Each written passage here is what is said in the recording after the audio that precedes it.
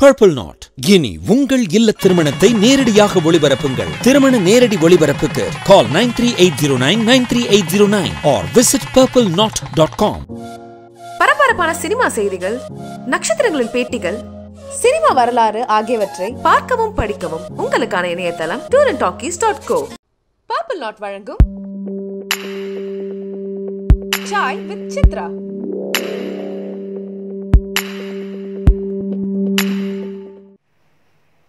இன்றைய Sai with Chitra marathon interview நிகழ்ச்சியில் இடம்பெறுகின்ற கலைஞர் இயக்குனர் S.A. சந்திரசேகர்.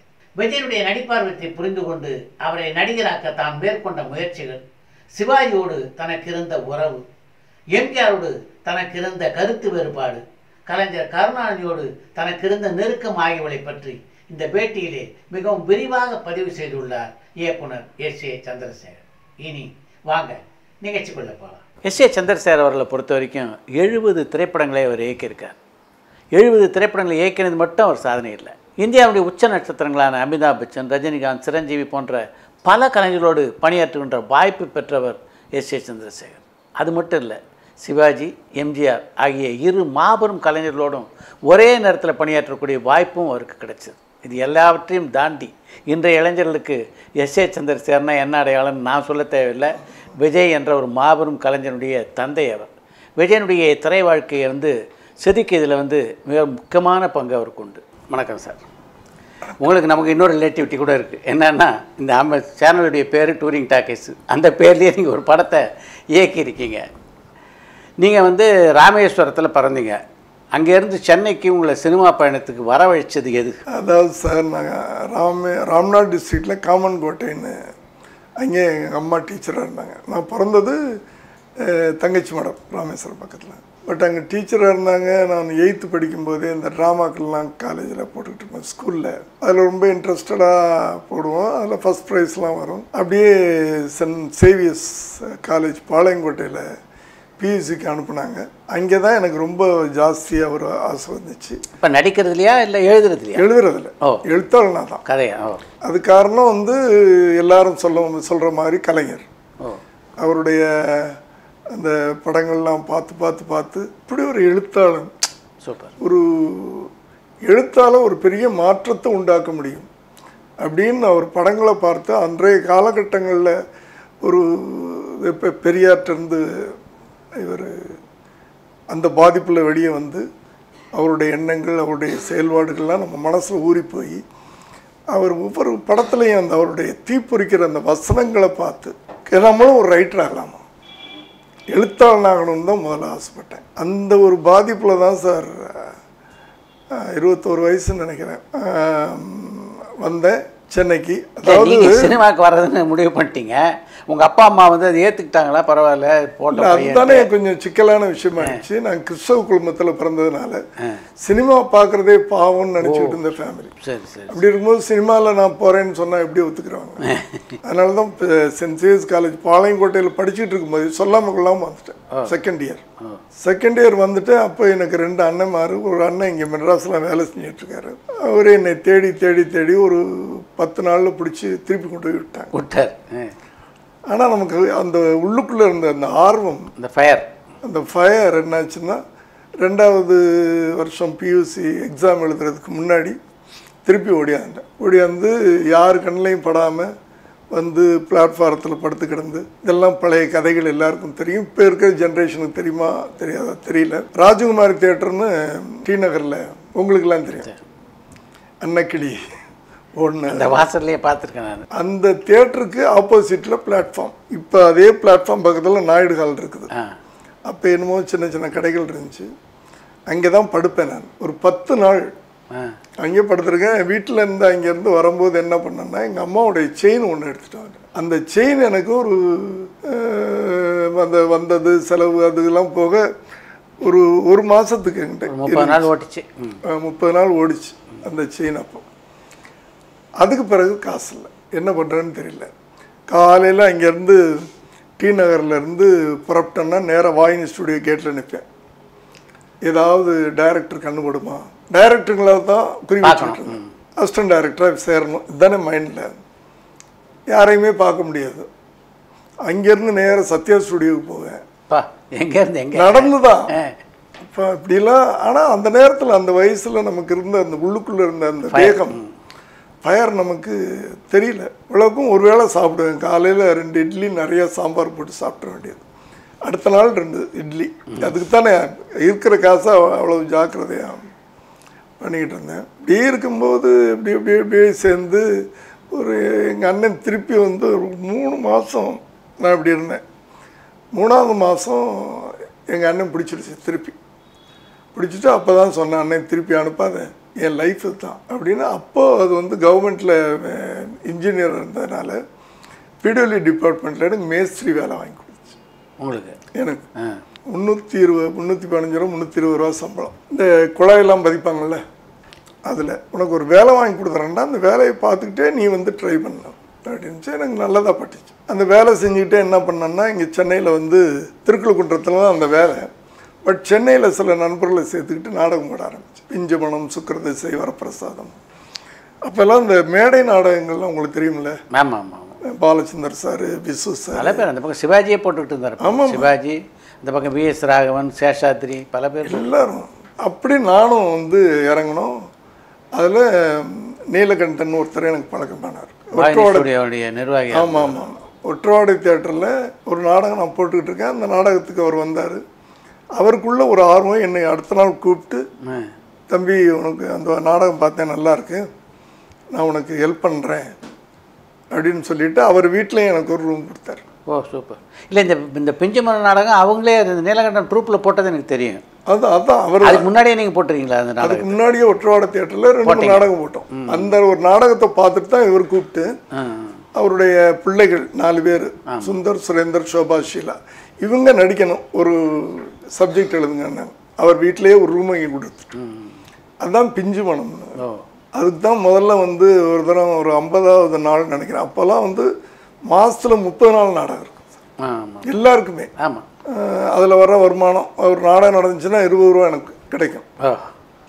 அப்போ தான் வேலையை விட்டுட்டேன். அதுக்கு எல்லோரும் திட்டினாங்க, இல்லை ஏதோ ஒரு கால் வைக்கிறதுக்கு ஒரு இடம் கிடச்சிருக்கு, இது மூலமாக நான் வந்துடுவேன், எனக்கு நம்பிக்கை இருக்குது. அதனால் இதை முழு மூச்சாக எங்கிறது முடிவு பண்ணிட்டீங்க. எனக்கு வந்து மாதத்தில் இப்படி ஏதோ ஒரு நாடகத்துக்கு 20 ரூபா 10 ரூபா 500-600 ரூபா கிடைக்குது. ஆமாம், அதனால நான் இதை வச்சு நான் பிழைச்சிக்கிறேன் அப்படின்னு சொல்லிட்டு முழுசாக வந்து இதுக்குள்ளே வந்துட்டேன். இவ்வளோக்கும் சென்ட்ரல் கவர்மெண்ட் ஜாப், அது பிடபிள்யூ டிபார்ட்மெண்ட். சரி, மனசு பூரா சினிமாவில் இருக்கும்போது எங்கே அங்கே வேலை செய்ய முடியும்? உதவி இயக்குனராக நீங்கள் யார்கிட்ட முதல்ல சேர்ந்தீங்க? T.R. பாலு. TN பாலுவா? ஆமாம், TN பாலு.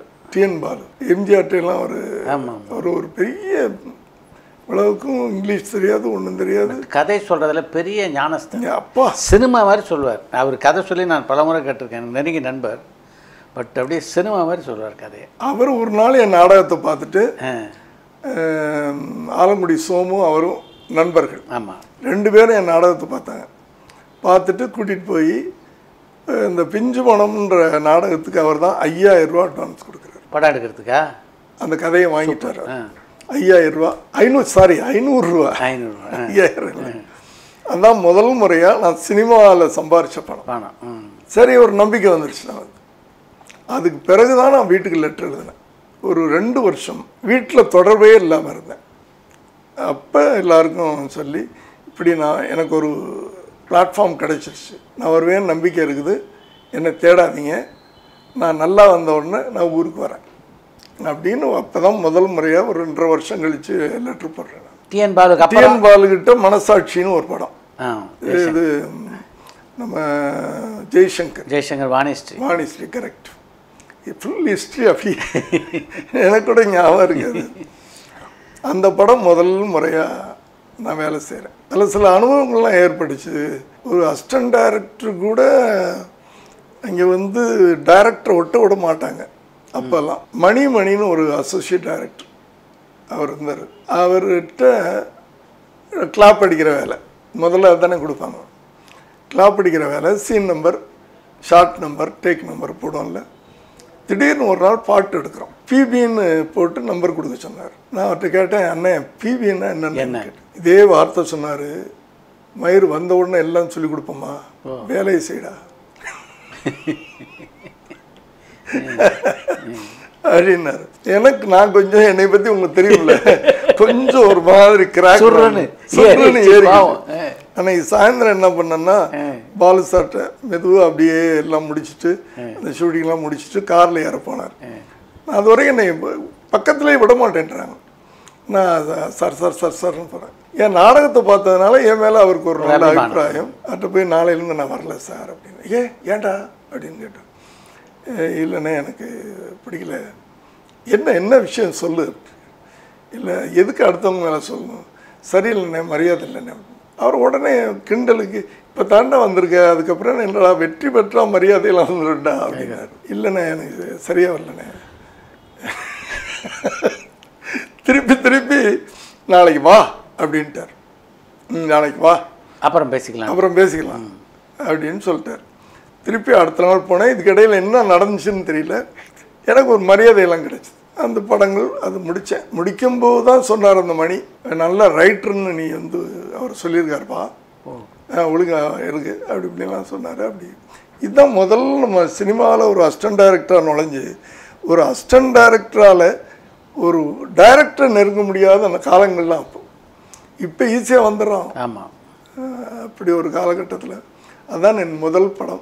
இந்த சூழ்நிலையில் தான் நான் வந்து இந்த நீலகண்டன் தான் சொன்னேன்ல, அவர் வாயின் ஸ்டுடியோவில் ஃப்ளோர் இன்சார்ஜாக இருக்கார். அவருடைய தயவு நிறைய இடங்களுக்கு கூட்டிகிட்டு போவார், கதை சொல்ல வைப்பார்.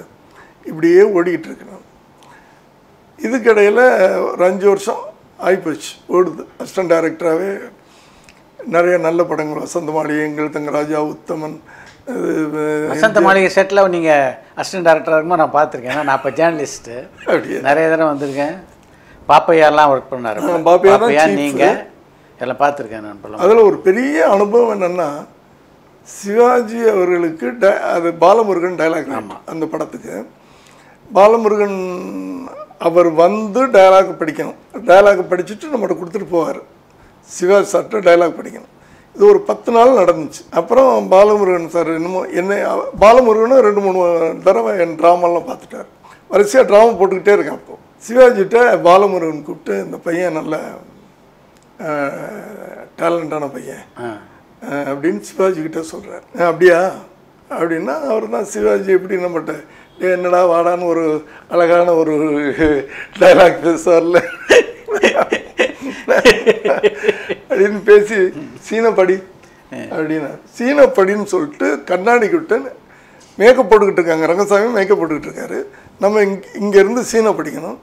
அவர் கண்ணாடியில் பார்க்குறாருன்னு எனக்கு தெரியாமல் நம்ம பாட்டுக்கு சீனை வந்து ஒரு ப்ரோஸில் பாடத்தை படிக்கிற மாதிரி படித்தேன். இப்படி திரும்பினார்.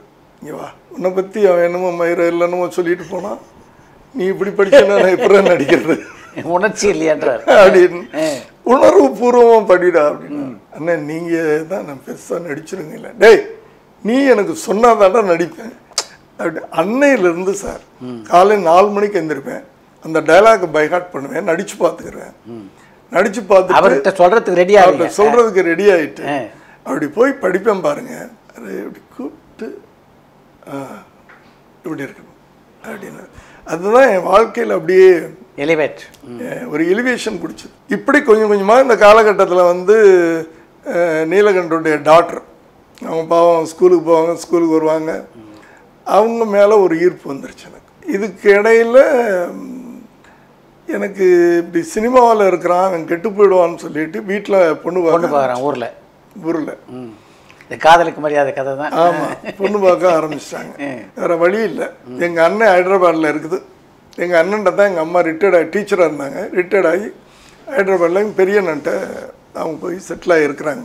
சரி, இப்படி பொண்ணுலாம் பார்த்துக்கிட்டு இருக்காங்களே அப்படின்னு சொல்லிட்டு உண்மையை சொல்லிடலான்னு ஒரு நாள் இந்த ஷோபா நீலகண்டனுடைய 3வது பொண்ணு, அவள் ஃபோட்டோ எடுத்துக்கிட்டு ஹைதராபாத்துக்கு போனேன். ஹைதராபாத்துக்கு போய் முதல்ல எங்கள் அண்ணன்ட்ட தான், ராஜசேகர்னு பிஹெச்ஏல ஒர்க் பண்ணிகிட்ருக்கார், அவர்கிட்ட தனியாக கூட்டிகிட்டு போய், அண்ணன் இப்படி ஒரு பொண்ணை நான் லவ் பண்ணுறேன், அது நீ தான் அம்மாட்ட சொல்லணும் அப்படின்னு அவரை கொஞ்சம் கவர் பண்ணிவிட்டு, அதுக்கப்புறம் எங்கள் அம்மா கடைசி வரைக்கும் ஒத்துக்கல. ஏன்னா இது வந்து நான் சொல்கிறது 50 வருஷத்துக்கு மேலே இல்லையா. என்ன அவங்களுக்கு என்ன அப்ஜெக்ஷனாக இருந்தது? ரிலிஜன். ரிலிஜன். அப்போ இன்னும் கூட அது இருந்துக்கிட்டு இருக்கு இல்லையா? ஒரு வாரத்தில் இருக்கு. அப்போ எவ்வளவு இதாக இருக்கும், ரொம்ப ஸ்ட்ராங்காக இருக்கும், ரொம்ப ஸ்ட்ராங்காக இருக்கும். அது எப்படி ஒரு முதலியார் கிறிஸ்துவ மதத்திலே நீங்கள் கல்யாணம் பண்ணணும்னு விரும்புகிறாங்க அப்படின்னா கிறிஸ்தவ மதத்தில் ஒரு பொண்ணுலாம் பார்த்துட்டாங்க சென்னையிலேயே. பட் அதுக்கு பயந்துக்கிட்டு தான் நான் போயிட்டு இந்த பொண்ணு தான் அப்படின்னு சொல்லி ஃபோட்டோலாம் எடுத்து கொண்டு போய் காட்டி எங்கள் அண்ணன் அக்செப்ட் பண்ணிச்சு. பட் எங்கள் அப்பா வந்து கடைசி வரைக்கும் ஒத்துக்கல, கல்யாணத்துக்கே வரல. எங்கள் அப்பா ஒத்துக்கல. எல்லாம் நடந்துச்சு. எனக்கு நான் சொல்லிட்டேன், எனக்கு யாரும் அம்மா கன்வின்ஸ் ஆகிட்டாங்க, 2 அண்ணன் தங்கச்சி எல்லாரும் கன்வின்ஸ் ஆகிட்டாங்க. எங்கள் அப்பா வந்து நீ அந்த பொண்ணை கல்யாணம் பண்ணால் உன் வீட்டுக்கு வரமாட்டேன்னாரு. சரி நம்ம என்ன பண்ணுறது, காதல் வேகம் இதெல்லாம் அப்பா அம்மாவெல்லாம் பார்க்க தோணாது. அப்படி அந்த கல்யாணம் சிவாஜி தான். அப்போ சிவாஜி பட்டாக்கத்தி பைரவன்னு ஒரு படம், ராஜேந்திர பிரசாத் அந்த படம் நடந்துக்கிட்டு இருக்கு. அப்போ செட்டில் சொன்னேன் நான். இதுக்கடையில் ரொம்ப என் மேலே சிவாஜிக்கு ஒரு இது ஏற்பட்டு போச்சு. அந்த டைலாக் சொல்கிறது கொள்வது ரொம்ப நெருக்கம் ஆகிப்போச்சு. ஒரு அண்ணன்ட்டு ஒரு ஆகிப்போச்சு. நல்லா திட்டுவார். அதில் ஒரு நல்ல இன்சிடெண்ட் நடந்துச்சு. இன்னும் அது பெரிய கொஞ்சம் நான் ஒரு நாள் 100 பேர் ஜூனியர் ஆர்டிஸ்ட். அப்போவே அந்த சீன் பார்த்தீங்கன்னா அந்த வசந்த மாளிகையில் அப்படி ஒரு சீனு. அந்த காலகட்டத்தில் சாங் வந்து அவருக்கு எப்போவுமே நம்ம வந்து ப்ராம்ப்டிங் கொடுக்கணும். வர்றதுக்கு முன்னாடி ஒரு செகண்டுக்கு முன்னாடி அந்த முதல் லைனை நம்ம சொல்லிக்கிட்டே இருக்கணும். அதில் ஒரு ஷார்ட்டில் வந்து நான் சிங்க் ஆகிடுச்சு. நான் என்ன பண்ணிட்டேன்னா அண்ணே ஒன் மோர் அப்படின்னு நான் கேட்குறேன். அவர் நான் சிங்கா பாடிட்டார். அண்ணே ஒன் மோர் அப்படின்னு பார்த்தார். எதுக்குடா இல்லை அவர் ஒரு வார்த்தை சொல்லுவார், சொல்ல வேணாம், எதுக்குடா கேட்டார். நான் சிங்க்னே அப்படின்னு. எங்கிட்டே வா அப்படின்னு கேட்டார். அவர் தான் ஒரு மாதிரி நம்மளை மிரட்டுவார்ல, அந்த தோனி தானே. இல்லைண்ணே. அப்புறம் நேராக வந்தார். இது அப்போல்லாம் உடனே இந்த இதில் பார்த்துடலாம். அது உட்காந்து பார்த்தாரு. அவரே எந்திரிச்சு வந்து ஒன் மோர் அப்படின்னு போய் நடித்தார். அதாவது எங்கள் டைரக்டர் உட்காந்துருக்கிறார், நான் வந்து கேட்டேன் ஒன் மோர்னு. அது இதெல்லாம் வந்து அவர் சின்ன மைன்யூட்டாக கூட வாட்ச் பண்ணுறானே இவன் அப்படின்னு ஒரு நல்ல அபிப்பிராயம் வந்தது. எதுக்குனாலும் என்ன தான் அனுப்புவாங்க, சிவாஜிட்ட ஏதாவது டேட் சொல்லணும், மாற்றி சொல்லணும், இத்தனை மணிக்கு வரணும் அப்படின்லாம். அப்போல்லாம் ஃபோனில் சொல்லக்கூடாது, நேராக போய் சொல்லணும். ரங்கசாமி அண்ணன்ட்ட சொல்லி ரங்கசாமி அண்ணன் போய் சொல்லுவார். அப்படியே பழகிட்டு இருந்துட்டு நேராக உங்களுக்கு தெரியும் சிவாஜி அவங்க வந்து காலை நேரத்தில் பின்னாடி ஒரு சேரை போட்டு உட்காந்துருப்பாங்க வீட்டுக்கு பின்னாடி. யாருனாலும் நம்ம பின்னாடி சுற்றி போய் தான் பேசணும். இப்படிலாம் பழக ஆரம்பிச்சிட்டேன். அப்படி பழக ஆரம்பித்து பார்த்தீங்கன்னா காலையில் அம்மாவே சர்வீஸ் பண்ணுவாங்க பாருங்கள், கமலாம்மா. டிஃபன் டைமில் போனோம்னா டிஃபன், சாப்பாடு டைமில் போனால் பெரிய டைனிங் டேபிள் இன்னும் அவங்க வீட்டில் இருக்கு. ஒரு 25 பேர் 30 பேர் உட்கார்ற அளவுக்கு ஒரு உடன் டைனிங் டேபிள். இந்த அளவுக்கு இதானதுனால அண்ணே நான் கல்யாணம் பண்ணிக்க போகிறேன், நீங்கள் தான் தாலி எடுத்து கொடுக்கணும் அப்படின்னு ரொம்ப அழகாக சொன்னார். டேய் நான் சரியில்லைடா, நான் கேட்டேன், நான் சரியில்லை, என் ராசிலாம் சரியில்லைடா, நீ கமலாம்மாவை வச்சு பண்ணிக்கிறேன், கமலாம்மாவை நீங்கள் வரணும் அப்படின்னு. சரி அப்படின்னாரு. தர்மபிரகாஷ் ரொம்ப அழகாக, அதாவது எனக்கு ராஜேந்திர பிரசாத் சூட் எடுத்து கொடுக்குறாரு. என் ஒய்ஃபுக்கு வந்து பட்டுப்படவை ஆனந்த் சினி ஆர்ட்ஸ் பெரியவர், அவர் என் ஒய்ஃபுக்கு ட்ரெஸ் எடுத்து கொடுக்குறாரு. அதாவது ஒரு அசோசியேட் ஆகிட்டேன் அப்போ அந்த பட்டாக்கத்தி பைரவன் டைமில். ராஜேந்திர பிரசாத் ஒரு பெரிய ராயல் ஃபேமிலியில் அவர் தங்கமான மனுஷன். கல்யாண செலவு எல்லாமே அவங்க சார். சூப்பர். எனக்கு ஒன்றுமே தெரியாது எப்படி அவ்வளவு பிரம்மாண்டமாக கல்யாணம் நடந்துச்சு. அந்த அளவுக்கு ஒரு அசிஸ்டன்ட் டைரக்டருடைய கல்யாணம் இது நடந்துச்சு. சிவாஜி வந்தால் அம்மா இன்றைக்கும் அம்மா இருந்த வரைக்கும் அதான் சொல்லுவேன், உங்கள் கையினால் நான் வளர்ந்தேன், நீங்கள் தாலி எடுத்து கொடுத்து நானும் ஷோபா அந்த அளவுக்கு வளர்ந்தோம். அது மட்டும் இல்லை, என் பிள்ளைய அந்த ராசி அந்த அம்மாவுக்கு ஒரு திருப்பில இவ்வளோ பெரிய பொட்டு வச்சுருக்காங்கல்ல, மங்களகரமாக இருக்கும். அது யார் போனாலும் ரொம்ப அருமையாக உபசரி. ஐயோ அப்படி ஒரு இது கிடையாது. அடுத்தது அவங்களே சர்வீஸ் பண்ணுவாங்க சார். அதுதான் சர்வன்ஸ்லாம் இருப்பாங்க, நம்ம ஒரு அசிஸ்டன்ட் டைரக்டரு அவங்களே கொண்டாந்து வைப்பாங்க. அந்த மாதிரி கல்ச்சர்லாம் இப்போது இருக்குதா இல்லையான்னு தெரியல, நமக்கு அது சொல்ல வேண்டாம். உங்கள் திருமணத்தை பற்றி ரொம்ப அழகாக உங்கள் மனைவி சோபா சொல்லியிருந்தாங்க. எங்கள் வீட்டுக்கு பேயிங் கெஸ்ட் அவர் வந்தார், அதுக்கப்புறம் எங்கள் வீட்டு பர்மனெண்ட் கெஸ்ட் ஆகிட்டார். ரைட், அதே தான். அப்படி கல்யாணம் ஆகி இன்னைக்கு கல்யாணம் அடுத்த நாள் 2 நாள் கழித்து ஊட்டியில் ஷூட்டிங். நான் வந்து நமக்கு இப்போ வேலைக்கு போனால் தானே சம்பளம் காசு கிடைக்கும். நான் சொல்லிவிட்டு போயிட்டேன். அது ஒரு நல்ல இன்சிடெண்ட். பொட்டானிக்கல் கார்டனில் ஷூட்டிங், சாங் ஷூட்டிங். 8 மணிக்கு என்னமோ நாங்கள்லாம் வர்றோம். அவர் சிவாஜி வந்து இறங்கினார். வந்து நேராக இப்படி பார்த்தார். எவடா என்னடா கல்யாணம் பண்ணிட்டு ஷூட்டிங் வந்துருக்குறேன் அப்படின்னு கேட்டார். இல்லைண்ணே வேலை முக்கியம் இல்லைண்ணே அப்படின்னு. பெரிய கடமை உணர்வு அப்படின்னு கிண்டெல்லாம் அடிச்சுட்டு மேனேஜரை கூப்பிட்டு ஒரு முஸ்லீம் அவர் மொய்தீன் அவரை கூப்பிட்டு இவன் பொண்டாட்டி நைட்டுக்குள்ளே இங்கே இருக்கணும் அப்படின்னாரு சார். சூப்பர். அப்போல்லாம் ஃப்ளைட்டு கிடையாது கோயம்புத்தூருக்கு, காரில் கூப்பிட்டு வந்தாங்க சார் ஊட்டிக்கு. சாயந்தரத்துக்குள்ளே இருக்கணும் அப்படின்னு மேலே வந்து சிவாஜி எந்த அளவு அதுதான் சொல்ல வந்தேன். இது ஒரு உதாரணம். அவன் நேராக வந்து ஷூட்டிங் ஸ்பாட்டில் 4:30 மணிக்கு வந்து இறங்கினான். என்னை கூப்பிட்டாரு. நான் விசில் அந்த அப்போல்லாம் விசில் அடிப்பேன் அசிஸ்டன்ட் டைரக்டர் சாங்கெல்லாம். என் விசில் அப்படி கழட்டினார் சிவாஜி. கழட்டி இன்னொரு அசிஸ்டன்ட் டைரக்டர் கூப்பிட்டு அவன்கிட்ட மாட்டிட்டு ஓடுறா போ ஷூட்டிங் வேலை செய்யாத ஒய்ஃபை கவனின்றாரு. அதாவது கல்யாணம் ஆகி 2 நாள் வந்துட்டு நான் வேலைக்கு போய் ஜாலியாக இருப்போம். அசிஸ்டன்ட் டைரக்டருடைய ஹனிமூன் வந்து ஊட்டியில் நடக்குது. அப்போல்லாம் ஊட்டிக்கு ஹனிமூன் போகிறதுனா பெரிய விஷயங்கள்ல. ஆமாம், இப்போ வந்து சுவிட்சர்லாந்து போகிற மாதிரி. ஐயோ ஆமாம், இப்படி ஒரு எனக்கு அந்த அதெல்லாம் வந்து கிடச்சது லைஃப்பில் பெரிய விஷயம் சார். அவர் வந்து அடுத்த நாள் வரக்கூடாதுன்ட்டார். அடுத்ததே நாங்கள் அசிஸ்டன்ட் டைரக்டர்லாம் வேறு ஒரு சின்ன ஹோட்டலில் இருந்தோம். அவர் அப்போ உட்லண்ட்ஸில் தங்கியிருக்காரு. உட்லண்ட்ஸ் தான் அப்போ வந்து பெரிய ஹோட்டல். அது உட்லண்ட்ஸ்லேயே ஒரு காட்டேஜ் போட சொல்லி இதெல்லாம் பாருங்கள். இதெல்லாம் நம்ம வாழ்க்கையில் வந்து மறக்க முடியாத சம்பவங்கள். இந்த சிவாஜியினுடைய இந்த சைடு வந்து பல பேர் அறியாத விஷயம். இது வந்து அவரோட நெருக்கமாக ரொம்ப பழையவங்களுக்கு தான் தெரியும் சிவாஜி எப்படி வந்து அன்பு செலுத்துவார் அப்படின்றது வந்து பரவாயில்ல எல்லாரும். இல்லை ரெண்டு பேரும் ரொம்ப பிடிக்கும் சார். என்னையும் வியட்நாம் வீடு சுந்தரம். ஆமாம், இந்த 2 பேரை அவருக்கு என்னன்னு தெரியல ரொம்ப பிடிக்கும். ஆனால் ரொம்ப திட்டுவார். திட்டாலும் ஒரு நாள் வரலன்னு அந்த இளவு எடுப்பானே அவனை கூட்டிகிட்டு வாங்க அப்படிப்பேன். நான் வந்து நொல்லையாக சொல்லிட்டு இருப்பேன். தப்பு கண்டுபிடிச்சு. ஆமாம், அந்த இளவு எடுப்பானே ஏன் வர சொல்லுங்க அப்படின்னாரு. இப்படி ஒரு ஒரு நல்ல ஒரு உறவு ஏற்பட்டுச்சு அவர்கிட்ட. நீங்கள் கேஎஸ் பிரகாஷ் ராவ், ராஜேந்திர பிரசாத் இது மாதிரி ஒரு 3-4 டேரக்டர்கிட்ட ஒர்க் பண்ண பிறகே டைரக்ஷன் வந்துட்டீங்க இல்லையா? அதுக்கப்புறம் வேறு யார்கிட்ட ஒர்க் பண்ணீங்களா? கேஎஸ் பிரகாஷ் உள்ள வேலை செஞ்சேன் 2 படம். ராஜேந்திர பிரசாத் 3 படம். ராஜேந்திர பிரசாத்கிட்ட ஒரு 3 படம் வேலை செஞ்சேன். தாப்பி சாணக்கியா. ஆமாம். அப்புறம் எம்ஜிஆர் இது எங்கள் வீட்டு பிள்ளை. அப்போல்லாம் எங்கள் வீட்டு பிள்ளை நீங்கள் ஒர்க் பண்ணீங்களா? ஆமாம், எடிட்டிங் அசிஸ்டன்ட். எடிட்டிங் ஜம்பு தான் நம்ம அப்பா. ஆமாம், அவர் தான் எடிட்டர். பாஸ்கருடைய ஆமாம், அவங்க அப்பா தான் எடிட்டர். எடிட்டிங் அசிஸ்டண்ட்டாக இருந்துட்டு நம்ம எடிட்டிங் அசிஸ்டண்ட் வந்து செட்டுக்கு போனோம். அப்போல்லாம் அது ஒரு இது வச்சுருப்பாங்க. அப்போ எம்ஜிஆர்கிட்ட பழகக்கூடிய வாய்ப்புகள்லாம் கிடச்சிது.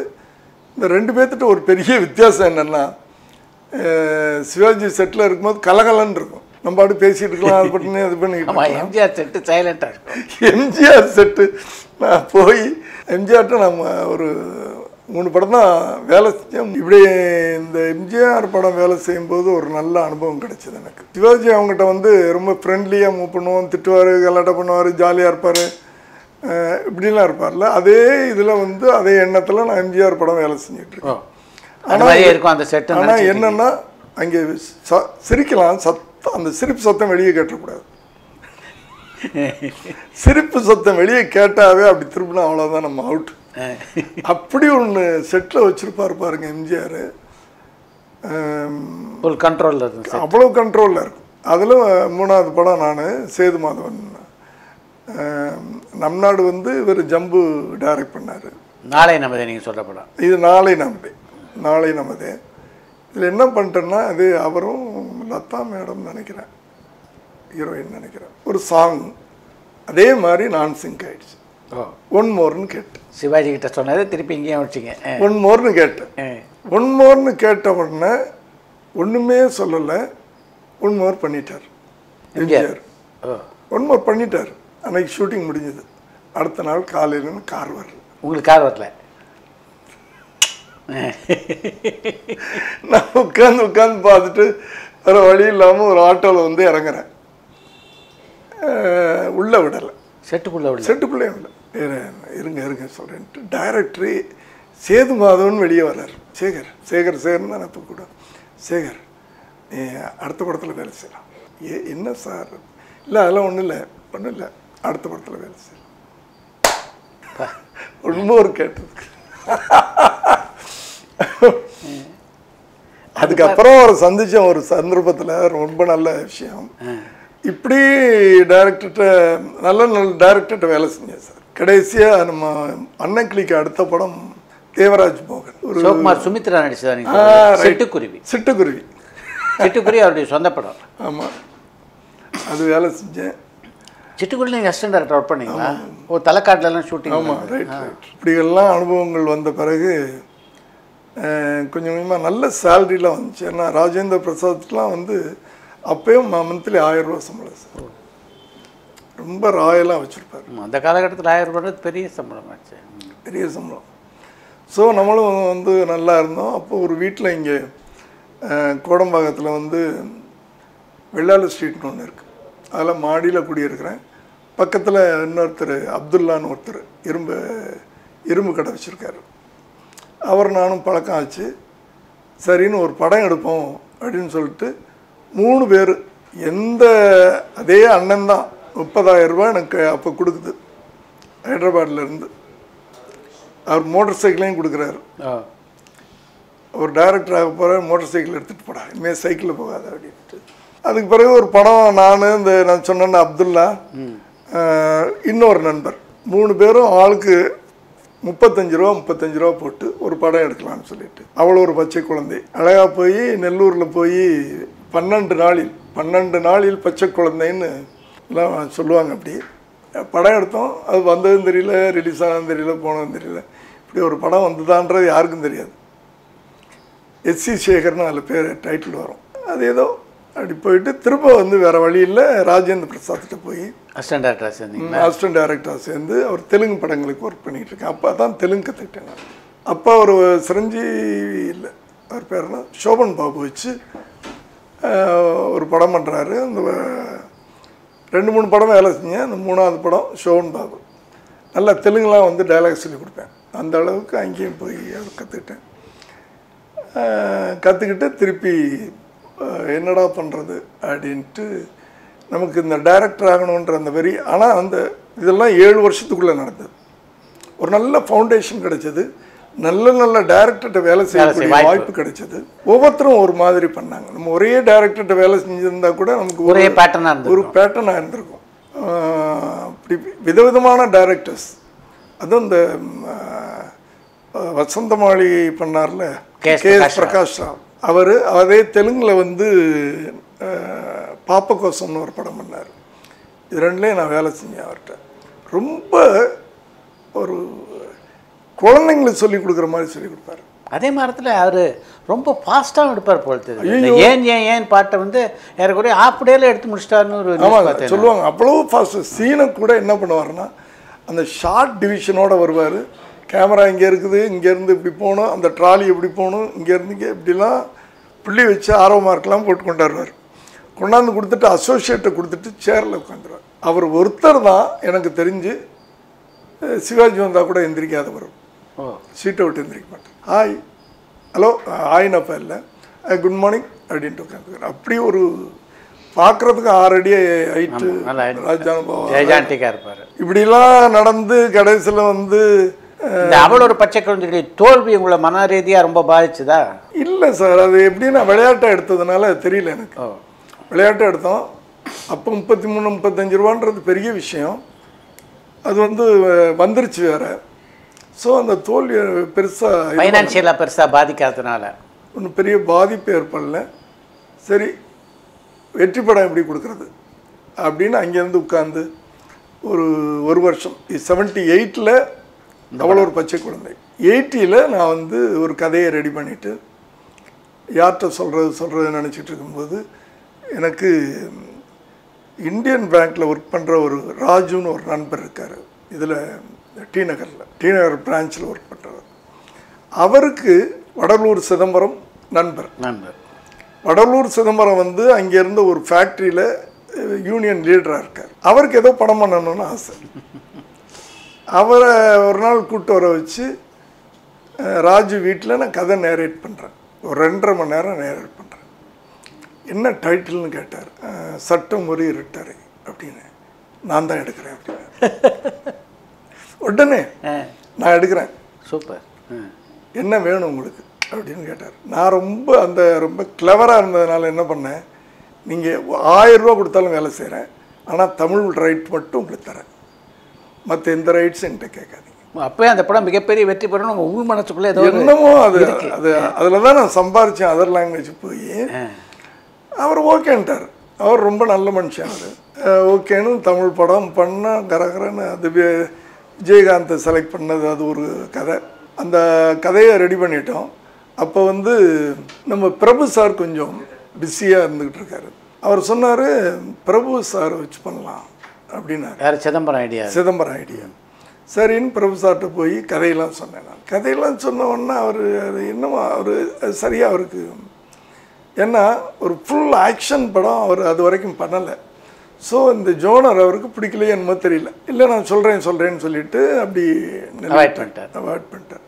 நான் சொன்னேன், இங்கே நல்ல சப்ஜெக்ட் அது, யாராவது புதுசாக போட்டு, நானும் புதுசு அவரும் புதுசு, நல்லா வரலாமே, யாராவது நடிகர்கிட்ட போனால் எல்லாமே மாற்றிடுவாங்க அப்படின்னு சொன்னேன். சரி பரவாயில்ல, ஏன்னா அவரும் வந்து அந்த யூனியன் லீடராக இருந்ததுனால பட்டுன்னு ஒத்துக்கிட்டார்.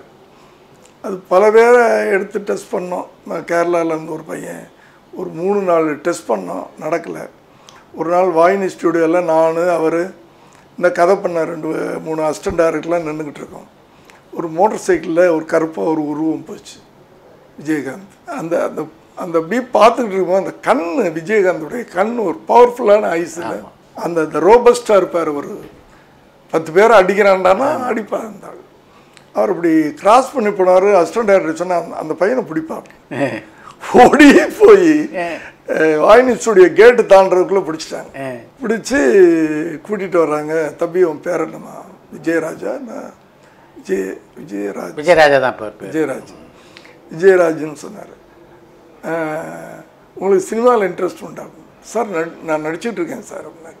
காஜா படம் இனிக்கிழமை நடிச்சிருந்தார். இனிக்கிழமை நடிச்சுக்கிட்டு இருக்கிறார். சரி நாங்கள் ஒரு படம் எடுக்கிறோம், நடிக்கிறோம் சார். ஓகே சார், எந்த ஊர் அப்படின்னு கேட்டேன். மதுரைனார். உடனே நமக்கு ஒரு அந்த பாசம். உடனே கூப்பிட்டோம், ஃபிக்ஸ் பண்ணோம். அதான் தெரியுமே, அது பெரிய ஹிட்டாச்சு. உடனே தெலுங்கு, சிரஞ்சீவி, ஹிந்தி மட்டும் நான் டைரக்ட் பண்ணுறதா இருந்தது. ஏன்னா அமிதாப் பச்சன் இங்கே வந்து மெட்ராஸில் வந்து அந்த படத்தை பார்த்தார். படத்தை பார்த்து ப்ரொடியூசர் வந்து நான் தான் டைரக்டர்னு என்கிட்ட அக்ரிமெண்ட் வாங்கிட்டார். தெலுங்கு, ஹிந்தி ரெண்டுக்குமே. அவர்கிட்ட அமிதாப் பச்சன்ட்டையும் இன்ட்ரொடியூஸ் பண்ணுறாரு. ஈ இஸ் கோயிங் டு டைரக்டர். ரொம்ப அப்ரிஷியேட் பண்ணார். சின்ன வயசில் 23 வயசு நினைக்கிறேன். இந்த young age very good picture அப்படின்னு சொல்லிட்டு நான் சின்ன கேரக்டர் சங்கர் கணேஷ் வந்து சங்கர் கணேஷ் பண்ணியிருக்க ஒரு கேரக்டர் என்னை கூப்பிட்டு சொன்னார், you develop this character, I will act அப்படின்னாரு. அமிதாப். ஸோ அந்த ஒரு கேரக்டருக்காக ஒரு கதையை உருவாக்கணும். யூஸ்வலாக அந்த ஹீரோ வந்து இவர் ரஜினி, அந்த கேரக்டர் அவர் பண்ணுறார். செட்டுக்கு போகிறதுக்கு ஒரு வாரத்துக்கு முன்னாடி டி ராமராவ் இப்பவும் இருக்கார். D ராமராவும் Lakshmi பூர்ணச்சந்திராவும் partners.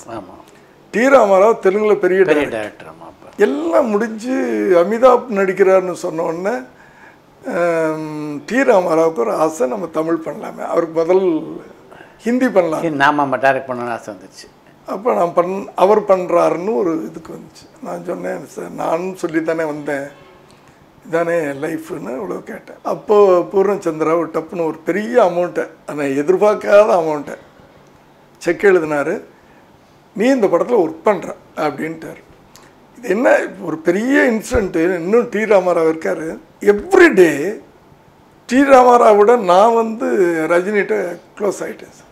இது அமிதாப்கிட்ட அவ்வளோ க்ளோஸ் ஆகிட்டேன். கரெக்டாக அவர் அங்கே கேட்க மாட்டார். ஷார்ட் முடிஞ்ச உடனே இஸ் இட் ரைட் அப்படின்னு கேட்பார். Okay sir, okay sir. அது இன்டைரக்டாக நீங்கள் தான் டைரக்ட் பண்ணிட்டீங்கன்னு வச்சுக்க வேண்டியதுதான். அப்படி இல்லை இல்லை அப்ரூவலே வந்து டைரக்டாக தாத்தனாரி விட்டுட்டு உங்கள் பக்கம் ஸ்ரீராமாராவுடைய இதெல்லாம் தெரியாதா சார்? மூவியால் வச்சுக்கிடுவார் சார். மூவியால் என்ன ஷார்ட் இருக்கோ அப்படி எடுப்பார். ஒரு பெருமை கிடைச்சது. ஸ்க்ரீன் பிளே ரைட்டர் அப்படின்ற ஒரு கிரெடிட் கிடைச்சது. இங்கே 2வது படம் என்ன பண்ணேன், நெஞ்சிலே துணிவர் இருந்தால் அதை அப்படியே தெலுங்கு பண்ணேன், கன்னடம் பண்ணேன், ஹிந்தி பண்ணேன். இப்படி ஒரு 5-6 படங்கள் தமிழ், தெலுங்கு, கன்னடம், மலையாளம், இந்த 4 லாங்குவேஜ் அப்படியே சுற்றிக்கிட்டே இருந்தது. ஒரு நல்ல லைஃப் அது சார். எந்த கலைஞரை பார்த்து நீங்கள் இந்த சினிமா உலகத்துக்கு வந்தீங்களோ அந்த கலைஞரோடு பணிபுரியக்கூடிய வாய்ப்பு உங்களுக்கு கிடைச்சது? நீதிக்கு தண்டனை. அதில் எப்படி சார், அதுக்கு முன்னாடியே அவருக்கு வந்து இங்கே சினிமா உலகத்தில் வந்தோடனே உங்களுக்கு அறிமுகம் ஏற்பட்டதா இல்லை அதுதானா? அது சட்டம் ஒரு ரிட்டரை துரைமுருகன் இப்போ இருக்காரு. ஆமாம். இந்த துரைமுருகனுக்கு சினிமா கலைஞர்லாம் ரொம்ப பிடிக்கும். கலைஞருக்கே ரொம்ப பிடிக்கும். துரைமுருகனுக்கு ரொம்ப பிடிக்கும். அப்போ ரொம்ப கொஞ்சம் யங்காக யூத்தாக நான் கூட சொல்லிக்கிட்டு இருப்பேன், நீங்கள் நடிக்கிறீங்களான்னு கேட்டுக்கிட்டு இருப்பேன். அவர் சட்டம் ஒருத்தரை படம் பார்க்க கூப்பிட்டு அவர் பழக்கம் ஏற்பட்டுச்சு. ஏன்னா வேலூரில் எங்கள் அண்ணன் இருந்தது. அவர் வேலூர் தான். ஆமாம், வேலூர். அப்போ அவர் வீட்டுக்கெலாம் நான் போயிருக்கிறேன். அந்த பழக்கத்தில் சட்டம் ஒருத்தரை படம் பார்த்தேன். படம் பார்த்துட்டு ரிலீஸ் ஆன பிறகு அந்த படத்தை கலைஞரை கூப்பிட்டு பார்க்க வைக்கிறார். அப்போ தான் எனக்கு முதல் முறையாக கலைஞரை நேரம் பார்க்குறீங்க. யாருடைய எழுத்தை பார்த்து நீங்கள் சினிமாவுக்கு வந்தீங்களோ அவரை காலில் விழுந்தேன். எனக்கு பெரிய அதெல்லாம் வந்து அந்த டைமில் இப்போ ரொம்ப சாதாரணமாக ஆகிப்போச்சு. அவரோட நிறைய வருஷங்கள் பழகினதுனால அப்போ வந்து அது ஒரு பெரிய பிரம்மையாக இருந்துச்சு. கலைஞரை நேரம் பார்க்குறது அப்படின்றது பெரிய இது. அப்போ இருந்து படம் முடிஞ்சு ரிலீஸ்க்கு எப்படியும் 2 நாளைக்கு முன்னாடியே என் படம் எல்லாத்தையும் பார்த்துருவேன். சங்கீதான்னு ஒரு தியேட்டர் இருந்துச்சு, இப்போ இல்லை. அது மியூசிக் அகாடமி சுப்ரகீத் இங்கே பார்ப்பார், இல்லைன்னா இங்கே பார்ப்பார், ஏதோ வரும். அப்படி அவர்கிட்ட நெருங்கி பழகக்கூடிய வாய்ப்பும் கிடைச்சது. உங்கள் படத்தையே அவர் வசனம் எழுதினார்ல, அந்த அனுபவத்தை சொல்லுங்கள் கொஞ்சம். அது வந்து எனக்கு கலைஞர் மேலே நட்பு ஏற்பட்ட பிறகு நான் அண்ணன்னு ஒரு எனக்கு ஒரு பழக்கம் ஏற்பட்டுச்சு. 1989 அவர் எதிர்கட்சி தலைவராக இருக்கார். அப்போ நான் இந்த வீடு கட்டினேன். வீடு கட்டிட்டு கிரகப்பிரவேசத்துக்கு கூப்பிட்றேன் நான். அவர் தான் வந்து இந்த வீட்டை கிரகப்பிரவேசம் பண்ணார், திறந்து வச்சார். அப்படி அந்த அளவுக்கு பழகிட்டோம். கொஞ்சம் கொஞ்சமாக அரசியலுக்கு வந்த என்னன்ற ஒரு இது வந்துச்சு. எனக்கு என்னமோ அப்போ அரசியல் மேலே பெரிய ஈடுபாடு கிடையாது. திமுக சேர்ந்துட்டீங்கன்னே ஒரு பரவலாக வந்து பத்திரிகைலாம் அதை போட்டாங்க. அப்போ கலைஞருக்கு எனக்கும் எந்த அளவுக்கு ஒரு நெருக்கமும் ஒரு பாசமும்.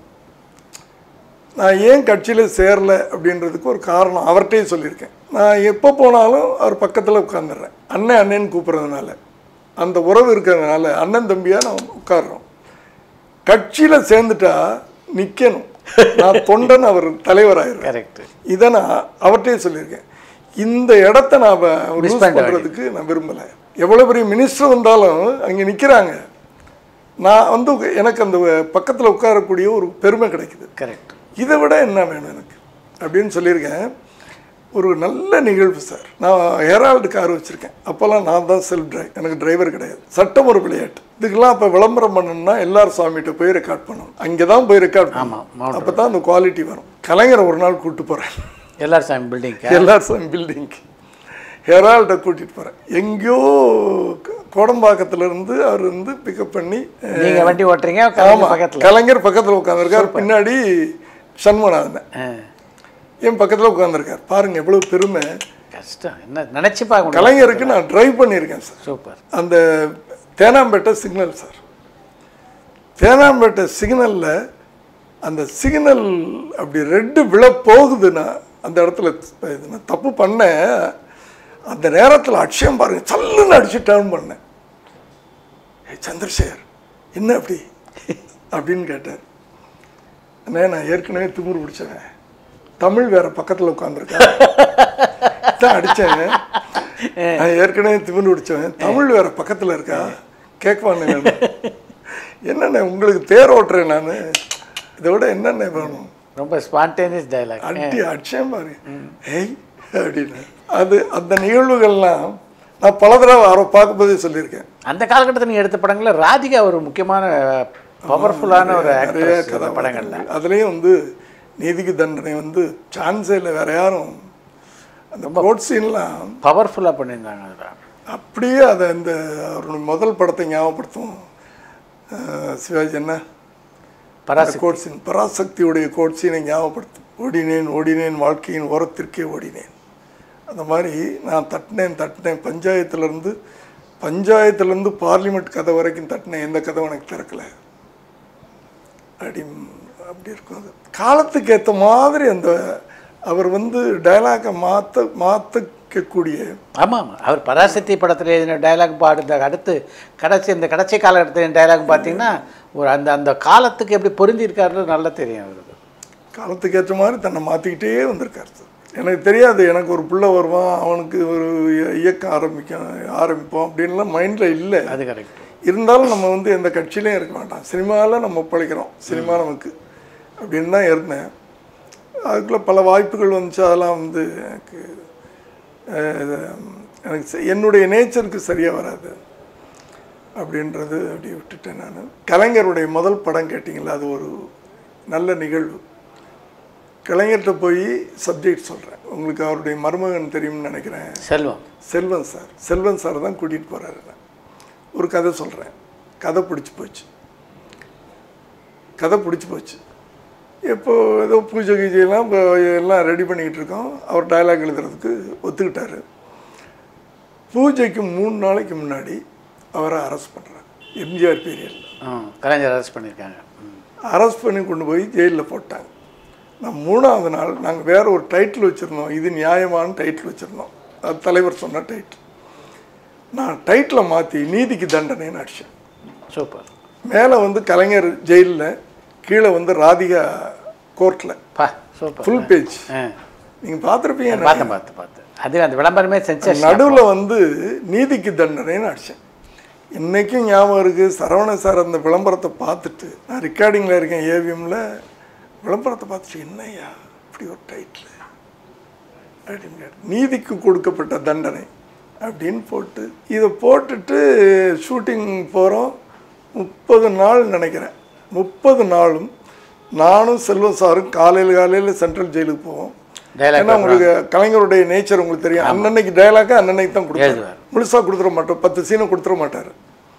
இன்றைக்கி என்னென்ன நாளைக்கு என்னென்ன சீன் எடுக்கிறேன்னு கேட்பார். இந்த சீன் அப்படின்னு சொன்னோம்னா அன்னைக்கு காலையில் போய் அங்கேருந்து வந்து ஜெயிலர் ஒரு ரூமில் உட்காந்து படித்து காட்டுவார். ஆமாம், அவர் தான் காத்தால 4 மணிக்கு எழுந்துருவார். ஐயோ, படித்து காட்டிட்டு இன்னும் பொக்கிஷம் மாதிரி வச்சுருக்கிறேன். அவர் எழுதுவார். அதில் ரெட்டு பேனால் ஒரு இன்ட்டு போட்டு குறிப்புன்னு எழுதுவார் சார், ரெட் இங்கில். இயக்குனர் நிறைத்தால் சற்று மாற்றிக்கொள்ளலாம். எந்த கலைஞன் சார், அதெல்லாம் வந்து கலைஞர் ஒருத்தட்ட தான். ஏன்னா டைரக்டருக்கு அவர் கொடுக்குற அந்த மரியாதை அதெல்லாம் மறக்க முடியாது அந்த விஷயங்கள்லாம். அப்புறம் தான் நான் ராமநாராயணுக்கு பேசும்போது சொல்லுவார், ஆமாம் எனக்கும் கொடுக்கும்போது அப்படி தான் கொடுப்பார், ஆனால் நான் மாற்ற மாட்டேன். அந்த இயக்குனருக்கு கொடுக்கக்கூடிய சுதந்திரம் மிகப்பெரிய வெற்றி படமாலாம் அமைஞ்சது அந்த நீதிக்கு தண்டனை படம். ஏன்னா தலைப்பு, அன்னைக்கு இருந்த அரசியல் சூழ்நிலை எல்லாமே ரொம்ப ஹெல்ப் பண்ணிச்சு. அதுக்கப்புறம் வரிசையாக 3 படம் அவருடைய வசனத்தில், சட்டம் ஒரு விளையாட்டு, இது எங்கள் நீதி பண்ணும்போது அவர் சிஎம் ஆயிட்டார். அது ஒரு நல்ல நிகழ்ச்சி. சிஎம் ஆன பிறகு அவர் பேசின சம்பளத்தில் 10,000 ரூபாய் பேலன்ஸ், அதை நான் கொடுக்க போகிறேன், என்ன எடுக்கணுமா அப்படின்ட்டார். இல்லைண்ணே, ஒரு சிஎம்முக்கு ஒரு நான் ஒரு எழுத்தாளர், சிஎம்க்கு நான் சம்பளம் கொடுத்தேன்னு ஒரு பேர் இருக்குண்ணே எனக்கு அப்படின்னு. சரி வச்சுப்பா அப்படின்னா. அதெல்லாம் ஒவ்வொரு பதிவுகள் சார் நமக்கு. இல்லை உங்களுக்கு அது வந்து ஒரு மிக நீண்ட அனுபவம். அது அதான் அந்த 3 படங்கள் வேலை செஞ்சு சட்டம் ஒருத்தர் இன்னைக்கு சொல்கிறேன் சார். இது நீதிக்கு தண்டனை விஜயா ஸ்டுடியோ கீழே வந்து எடிட்டிங் ரூம். யார் எடிட்டர்? ஏதோ ஒரு புது எடிட்டர், சின்ன பையன் எடிட்டர், புதுசாக போட்டிருக்கேன். எடிட்டிங் ரூமில் வந்து படம் பார்க்குறாரு, ஃபுல் பிக்சர். ரீரெக்கார்டிங்க்கு முன்னாடி. அதில் எஸ்எஸ் நடிகன், காமெடி நடிகன் யார், எஸ்எஸ் சந்திரனும் கோவை சரலாம் வச்சு ஒரு அப்போல்லாம் இந்த காமெடி ட்ராக் எடுப்போம்ல, சீரியஸான சப்ஜெக்ட்லாம் அங்கங்கே நம்ம வந்து அது ஒரு பேட்டர்னாக இருந்துச்சு. ஃபுல் பிக்சர் அப்படியே உட்காந்து பார்த்தாரு. பார்த்துட்டு இன்னுமே சொல்லலை. வெளியே வந்து காரில் உட்காந்தார். காரில் உட்காந்துட்டு சந்திரசேகரன் சொன்னால் நீங்கள் கேட்பீங்களா இல்லையான்னு தெரியல, நான் வந்து ரைட்டராக சொல்லலை, ஒரு படம் பார்க்குற ஒரு இதுவாக சொல்கிறேன். அங்கே இங்கே அந்த படத்தினுடைய ஸ்பீடை குறைக்குது உங்கள் காமெடி நல்லா இருக்குது. இந்த படத்தினுடைய வேகத்துக்கு இந்த படத்தினுடைய வேகத்தை அது குறைக்குது. அதை பூரா தூக்கிடு. 2 காமெடி சீன், அது கோர்ட்டில் கதைக்குள்ளே இருக்குது. அது இன்னொன்று ஒரு மினிஸ்டர்கிட்ட இருக்கும். இந்த 2 காமெடி சீனை வச்சுக்க, கண்ணை மூடிட்டு தூக்குனீங்கன்னா இந்த படம் ரொம்ப நல்லா இருக்கும். அப்படியே எடுத்துட்டேன் சார். நான் சொன்னது எப்போனா எந்த கேள்வி கேட்குற படம் அவ்வளோ பெரிய ஹிட். அப்படியே ஒரு அழகான எடிட்டர் அவருக்குள்ளே இருந்திருக்கார். மூவியாளர் வந்து பார்த்துட்டு சொல்கிறாரு. அது ஒரு நிகழ்வு.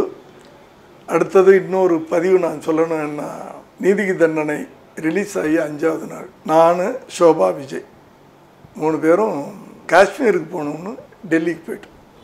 டெல்லியிலேருந்து காஷ்மீர் போகணும். வலம்புரி ஜான் எம்பிஎஃப் அவர் இதில் தான் ஸ்டே பண்ணியிருக்கோம். இங்கே என்னாச்சு, முந்தின நாள் 4ஆம் தேதின்னு வச்சுங்க. இந்த 4ஆம் தேதி சட்டசபையில் எம்ஜிஆர் பீரியடில் இந்த படத்துக்கு தடை, இந்த படத்தை நிறுத்தணும்னு ரெசல்யூஷன் மசோதா தாக்கல் ஆகுது. எனக்கு ஃபோன் அடிக்கிறார் கலைஞர், சண்முகநாதன் இருக்கார்ல, அவர் ஃபோன் அடிக்கிறார். எங்கே இருக்குங்க? நான் டெல்லியில் இருக்கேன். எங்கே தீப்பத்தி எரிஞ்சுக்கிட்டு இருக்கு, நீங்கள் டெல்லியில் போய் உட்கார்ந்துருக்கிறீங்க. கலைஞர் உடனே புறப்பட்டார் சொன்னார். இருந்தாலும் அவர் இது வாங்கிட்டார், கேவியட் போட்டு. அப்போல்லாம் வந்து ஒன் சென்சாருக்கு அவ்வளோ மரியாதை இருந்துச்சு. சென்சார் அட்டானமி பாடி இல்லையா, அது ஒரு தனி நீதிமன்றம், அட்டானமஸ் பாடி. ஒன் சென்சார் இதாச்சுன்னா ஒன்றும் பண்ணக்கூடாது. ஆனால் அதை மீறி அந்த தமிழ்நாட்டில் இந்த படத்தினால லா அண்ட் ஆர்டர் பிரச்சனை வரும் அப்படின்னு கொண்டாந்து அவங்க ஃபைல் பண்ணுறாங்க. அப்படி வரும்போது நிச்சயமாக அதுக்கு இம்பார்ட்டன்ஸ் கொடுப்பாங்க. இதில் என்னை வர சொல்லி அவர் வந்து ஒரு ரைட்டராக வந்து கேவியட் போட்டார். உடனே அங்கேருந்து நான் வந்தேன். இங்கே வந்த உடனே என்னை வந்து ப்ரொடியூசர், நான் என்னை வந்து இன்னொரு இது போட சொல்லி, யார் லாயரு இறந்து போயிட்டார், ஆலடி அருணான்னு நினைக்கிறேன். அவர் லாயர், அவர் தான் அடிச்சு கிடிச்சு தூள் பண்ணிட்டோம் கேஸை. அப்படி அந்த முதல் படம் இப்படி ஆச்சா. ஒரு 15 நாள் ஆச்சு. எனக்கு திருப்பூர் குமரன்னா ஏடிஎம்கேல திருப்பூர் மணிமாறன், அவர் எனக்கு ஃபோன் பண்ணி கொஞ்சம் உங்களை பார்க்கணும், இந்த இடத்துக்கு வாங்கன்னு, டி நகரில் அவர் ஆஃபீஸ் வச்சுருந்தார், தலைவர் பார்க்கணுன்றார் அப்படின்ட்டார். உடனே நான் கலைஞர்கிட்ட போய் மெதுவாக சொல்கிறேன். எனக்கு கொஞ்சம் பயம் வந்துருச்சு. நம்ம என்னதான் வந்து நம்ம இருந்தாலும் சீஃப் மினிஸ்டராக இருக்கிறாரு, அடுத்தது வந்து அவருடைய பவர் ஸ்ட்ரென்த்து என்ன பண்ணுவார் அப்படின்றதெல்லாம் நமக்கு தெரியும்ல. ஜாக்கிரதையாக போ, இவர் சொல்கிறார் எனக்கு 4:30 மணிக்கு அப்பாயின்மெண்ட்டு, ஜாக்கிரதையாக போகணும், இவர் அட்வைஸ் பண்ணி அனுப்புகிறார். நான் என்ன பண்ணேன்னா, தனியாக போகாமல் என் ஒய்ஃபை கூப்பிட்டு போகிறேன், ஷோபாவை. ஏன்னா அந்த பெண்களுக்கு ஒரு மரியாதை கிடைக்கும் அவர்கிட்ட. அந்த சைக்காலஜியில் ஷோபாவை கூட்டி வச்சுக்கிட்டு, அழகப்பன் ஒரு ஸ்டில் ஃபோட்டோகிராஃபர் உங்களுக்கு தெரியும்னு நினைக்கிறேன், எஸ்பி அழகப்பன், அவரையும் வேறு கூட்டிகிட்டு போகிறேன். என்ன சொல்லி கூப்பிட்டு போகிறேன்னா, நான் மேலே போவேன், அடிக்க போகிறாரு, நிச்சயமாக அடிப்பார், ஏன்னா அதுதான் நடக்கும் நமக்கு. நான் கீழே இறங்கி வரும்போது இன்னும் கொஞ்சம் சட்டையை கிழிச்சிக்கிறேன், நீங்கள் அங்கே ஸ்டில் எடுத்துருங்க, கிரிமினலாக யோசனை பண்ணி அவரை கூட்டிகிட்டு போகிறேன். இதெல்லாம் வந்து அப்போ எல்லாருக்கும் தெரிஞ்ச விஷயம், இப்போ ஜென்ரேஷனுக்கு தெரியாது, உங்கள் மூலமாக தெரியட்டாது. ஆனால் நடந்தது என்னென்னா சார், சைக்கலாஜிக்கலாக 4:30 மணிக்கு எனக்கு அப்பாயின்மெண்ட் சொன்னால் கரெக்டாக கூப்பிடுவாருன்னு கேள்வி. 5 ஆச்சு கூப்பிடல, 6 ஆச்சு கூப்பிடல, ஒரு நிறைய பேர் 30 பேர் இருக்குது, 30 பேரையும் கூப்பிட்றாங்க சார். கடைசியாக நான் லோன்லியே, அதாவது சைக்கலாஜிக்கலாக ஒரு பயத்தோட பேர் அதிகமாகுது எனக்கு. இப்படி கூப்பிட கூப்பிட கூப்பிட கடைசியில் 7:30 மணி இருக்கும்னு நினைக்கிறேன். அந்த நேரத்தில் ஏதோ ஒரு பிரச்சனை கூட, சிலோன் பிரச்சனை ஒன்று வந்துச்சு. அவங்க வெயிட் பண்ணிகிட்டு இருக்காங்க. அவங்க ஒருத்தர் தான் வெயிட் பண்ணிக்கிட்டு இருக்காங்க, போலீஸ் டிபார்ட்மெண்ட்டு. அப்போ என்ன கூப்பிட்றாரு சார். எப்படி இருக்குன்னு நினச்சி பாருங்க நீங்கள். 4:30 மணியிலேருந்து 4:30 மணி வேர்த்து கொட்டி இருக்குமே, 3 மணி நேரம் இருக்குது எனக்கு. இருந்தாலும் நமக்குள்ள அப்போ ஒரு சின்ன வயசுனால ஒரு தைரியம், அந்த தைரியத்தை வர வச்சுக்கிட்டு போய் உட்கார்றேன்.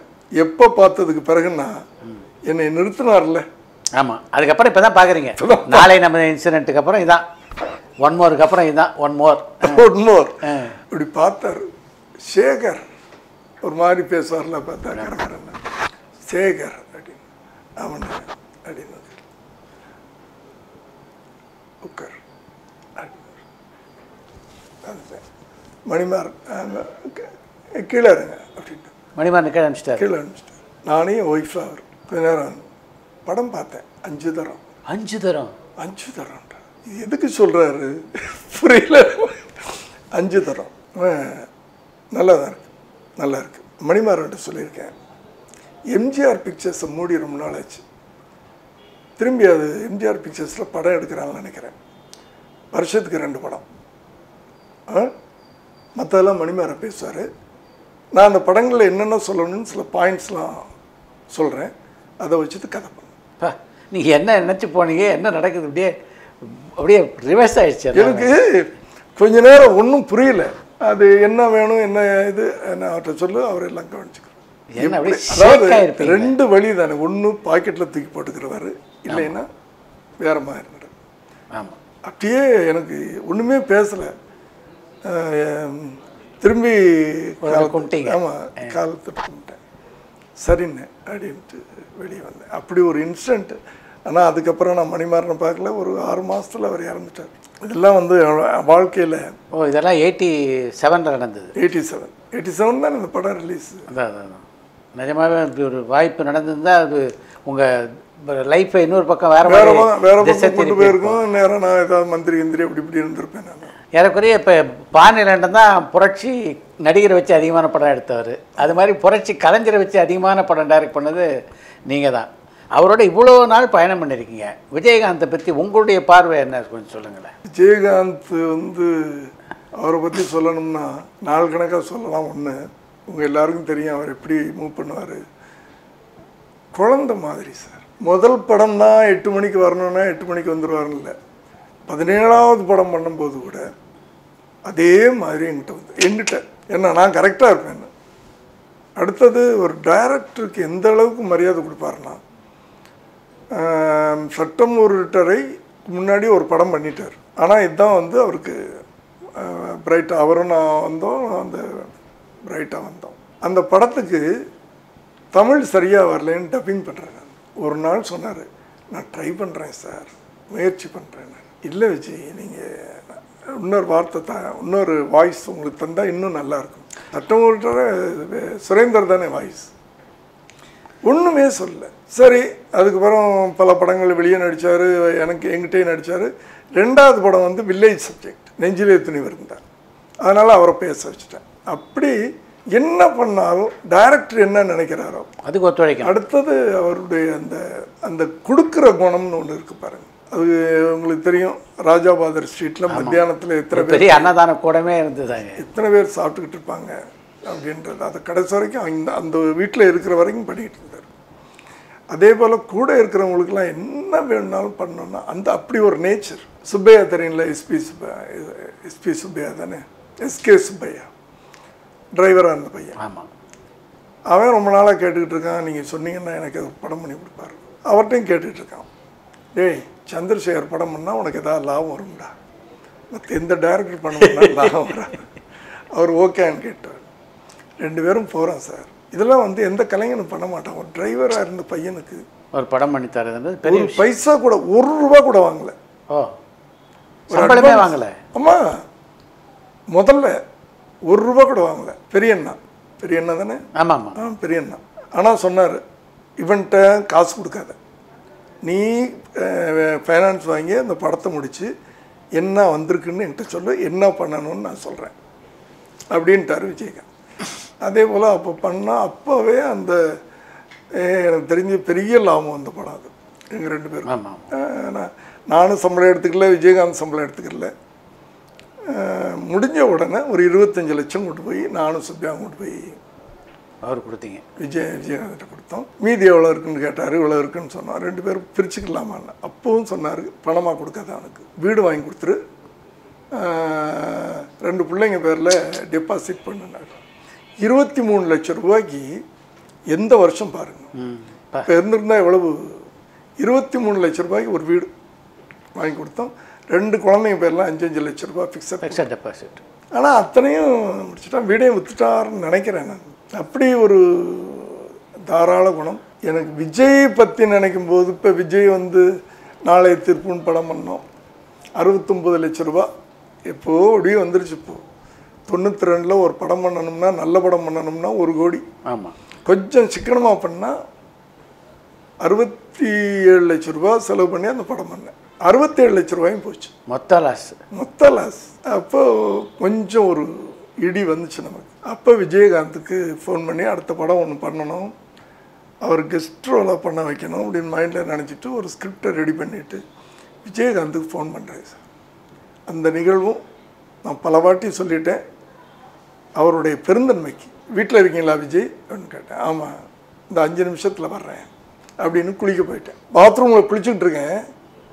இவர் வந்து என் பெட்ரூமில் உட்காந்துருக்கார். சூப்பர். நான் குளிச்சுட்டு வர்றேன், டவலை கட்டிக்கிட்டு, என்ன விஜய் நீங்கள் ஏன் சார் வரணும், நீங்கள் ஏன் சார் வரணும் அப்படின்றார். என்ன பெருந்தன்மை பாருங்க, என்ன எதுக்கு சார் வரணும், இல்லை உங்களுக்கு தெரியுமில்ல அப்படி அந்த காலத்தில் இவ்வளவு ஒரு 70 ரூபா போகுதுன்னா பெரிய விஷயம். உங்களை வச்சு விஜயை வச்சு பண்ணும்போது உங்கள் படத்தை பிஎன்சிலாம் போகும். அப்போ இப்படி ஒரு நடிகன் இருக்கா அப்படின்றது தெரிய வரும். அப்படின்னு என்ன பண்ணணும் சொல்லுங்கள். இல்லை ஒரு 20 நாள் கால் ஷீட் கொடுத்தீங்கன்னா செந்தூர பாண்டி எப்போ வேணும், இல்லை நீங்கள் எப்போவுமே அவருக்கு மட்டும் நான் தான் டேட் கொடுப்பேன் சார். ராவுத்தர்கிட்ட போய் ஒரு நாள் கூட நான் டேட் வாங்கினதில்லை. நான் ராவுத்தர்கிட்ட போனால் கூட உங்கள் விஷயம் நம்மகிட்ட வேணாம், நீங்கள் அவன்கிட்ட பேசுங்க என்றார். அவருக்கு தெரியும் இல்லையா, அந்த மரியாதை, இந்த நட்பு. எங்கள் டைரக்டர்னு சொல்கிறது என்னையும் நம்ம சுந்தரராஜன். ஏன்னா அவர் வேறு கோணத்தில் அவரை வந்து கொண்டு போனார், நான் வேறு கோணத்தில் கொண்டு போனேன். நான் கொண்டு போனதெல்லாம் அரசியலுக்கு யூஸ் ஆச்சு. கரெக்ட். இப்படி அது என்ன பண்ணணும், 20 நாள் வேணும், எப்போ வேணும் நீங்கள் சொல்லுங்கள். இல்லை நீங்கள் எப்படி வச்சுருக்கிறீங்க, ஓகே இந்த 20 நாள் எங்கே வரணும், பொள்ளாச்சிக்கு, ஓகே இப்படி தான் போகிறார். என்ன கொடுக்கணும் விஜய் சார், தப்பாக எடுத்துக்காதீங்க சார், தப்பாலாம் நீங்கள் என்னை பண்ண வச்சிடாதீங்க, உங்களுக்கு நான் பண்ணுறேன் அப்படின்ட்டு எந்திரிச்சு போயிட்டேன். பொள்ளாச்சியில் ஃபுல் பிக்சர் சார். சம்பளமே பேசலை, சம்பளம் வாங்கலை. இப்போ அப்போல்லாம் அவர் எப்படி இருக்காருன்னா, நீங்கள் 92 எப்படி இருக்காருன்னு தெரியும் பீக்கில் இருக்கார். அவர் டேட்டுக்காக அத்தனை பேர் அலைஞ்சிக்கிட்டு இருக்காங்க. பொள்ளாச்சியில் 17 நாள் முடிச்சிட்டேன் நான். 20 நாள் கேட்டேன், 17ஆவது நாள் முடிச்சு அனுப்பிச்சிட்டேன். படம் ரிலீஸ் ஆகிடுச்சு. அதுவும் செந்தூர பாண்டி பெரிய கிட்டது. இப்போ என்ன பண்ணேன்னா, படம் முடிச்சுட்டு ஒரு நாள் போய் கேட்குறேன், எனக்கு லாபம், இந்த படம் பண்ணேன், லாபம் வந்துருச்சு, சந்தோஷம், உங்களுக்கு எதாவது கொடுக்கணும் அப்படின்னு. சார் தயவு பண்ணி என்னை கேவலப்படுத்தாதீங்க, நீங்கள் போகணும் அப்படின்ட்டார். நான் என்ன பண்ணேன்னா, அவர் வீட்டுக்கு பக்கத்தில் அடுத்த லேண்டு என்னுடைய வீடு. இதை ரொம்ப நாளாக வந்து அவங்க மிஸ்ஸஸ் கேட்டுக்கிட்டு இருக்காங்க என்கிட்ட. நான் விஜயகாந்த்கிட்ட கிண்டலாக சொல்லுவேன், ஏப்பா அவன் பக்கத்தில் நான் இருக்கேன்னு எனக்கு ஒரு பெருமை தானேப்பா, அதை கேட்குறாங்கப்பா, அதை நான் கொடுக்காதீங்க சார் அப்படின்ட்டு இருந்தார். நான் என்ன பண்ணேன்னா, அவருக்கே தெரியாமல், இப்போ இருக்காங்க அவங்களுக்கு தெரியும், அவங்க மிஸ்ஸஸை கூட்டிகிட்டு போய் அவங்க பேரில் நான், அவர் ஒரு பக்கம் பெருந்தன்மை நடந்தால் நீங்கள் இன்னொரு பக்கம் வேறு மாதிரி ஒரு பெருந்தன்மை நடந்துக்கிட்டு பண்ணி கொடுத்துட்டேன். பண்ணி கொடுத்த பிறகு அவங்கள்ட்ட சொல்லியிருக்காங்க. முதலே சொல்லிட்டேன், முதலே விஜய்க்கு தெரிஞ்சால் ஒத்துக்க மாட்டாருமா, நீங்கள் வாங்க அப்படின்னு சொல்லிட்டு போய் அவங்க பேரில் பதிவு பண்ணி கொடுத்துட்டேன். சார் ஒரு 11 மணிக்கு இது நடந்திருக்கு சார், 12:30 மணிக்கு எங்கேயோ ஷூட்டிங்கில் இருந்து பிரேக்கில் வர்றாரு சார் உங்களை பார்க்க வீட்டுக்கு. ஷோபாட்ட என்கிட்ட கூட பேசலை, என்னை கேவலப்படுத்திட்டார். அவர் என்னை கேவலப்படுத்திட்டார். நான் உதவின்னு பண்ணேன், அந்த உதவிக்கு அவர் இது பண்ணால் அப்புறம் நான் பண்ண உதவிக்கு அர்த்தம் இல்லாமல் போயிடுவேன். அது இல்லை விஜய், நான் இப்போவுமே நீங்கள் இந்த நம்ம நட்பு வந்து பணத்தினால ஏதாவது ஆகிடக்கூடாது அப்படின்னு. அப்படி ஒரு மனுஷன் மரியாதை. இந்த நடிகர் சங்கத்தில் தலைவராக இருப்பார், எல்லாரோடையும் உட்காந்துருப்பார். நான் போனால் இவர் எந்திரிச்சு நிற்பார், இவர்னால எல்லாரும் எந்திரிச்சு அவரே நிற்கும் போது எல்லாரும் நிற்கிறானா. அப்படிப்பட்ட ஒரு மனுஷன் சார். என்னமோ காலம் இப்படி ஆயிடுச்சு. அவரை உங்களை ரொம்ப நேசித்த சிவாஜியோட நீங்கள் வந்து அவரையே டைரக்ட் பண்ண ஒரு வாய்ப்பு உங்களுக்கு ஒன்ஸ் மோரில் கிடச்சிது. அது இல்லையா? அது ஒரு ஏக்கம் ரொம்ப நாளாக இருந்தது. அதை வந்து அது ஒரு பெரிய சிவி ராஜேந்திரன் நிறைவேற்றி வைத்தார். அதை சிவி ராஜேந்திரன் ப்ரொடியூசர். அது அவர் தான் கூட்டிகிட்டு போய் இப்படி சொன்னார், இந்த அவரை வச்சு பண்ணணும் அப்படின்னு சொல்லும்போது அந்த பழைய ஒரு எல்வி பிரசாதுடைய படம், அந்த படத்தையும் இப்போவும் வச்சு இருவர் உள்ளம் அதையும் இதையும் வச்சு ஒரு கதை பண்ணி அவர்கிட்ட போய் சொல்லி அந்த ஏஜில் ஒரு ஜீன்ஸ் டிஷர்ட்லாம் போட வச்சு அது ஒரு நல்ல அனுபவம். அது இப்படி வாழ்க்கையில் நிறைய பார்த்தாச்சு சார். எங்கேயோ பிளாட்ஃபாரத்தில் கிடந்த நான் இந்த தமிழ்நாட்டு மக்கள்னால, ரசிகர்கள்னால இன்றைக்கி வந்து என்னுடைய விஜய். அதுதான் ஒரு முக்கியமான கேள்வி அடுத்து நான் கேட்கணும்னு வச்சுருக்கேன். இப்போ நீங்கள் வந்து சினிமாவுக்கு வர்றதை வந்து உங்கள் வீட்டில் எப்படி விரும்பலையோ அதே மாதிரி விஜய் சினிமாவுக்கு வர்றதை நீங்களும் விரும்பலை. எதனால் அப்படி வந்து அவர் நடிகரான போது நீங்கள் வந்து அதை வந்து பெருசாக ஆதரிக்காமல் முதல்ல விட்டு? விரும்பலைன்றது இல்லை சார், ஏன் கஷ்டப்படணும் அப்படின்றது. வெயில்லையும் அதுலேயும் ஒரே பிள்ளையாகி போச்சு நமக்கு.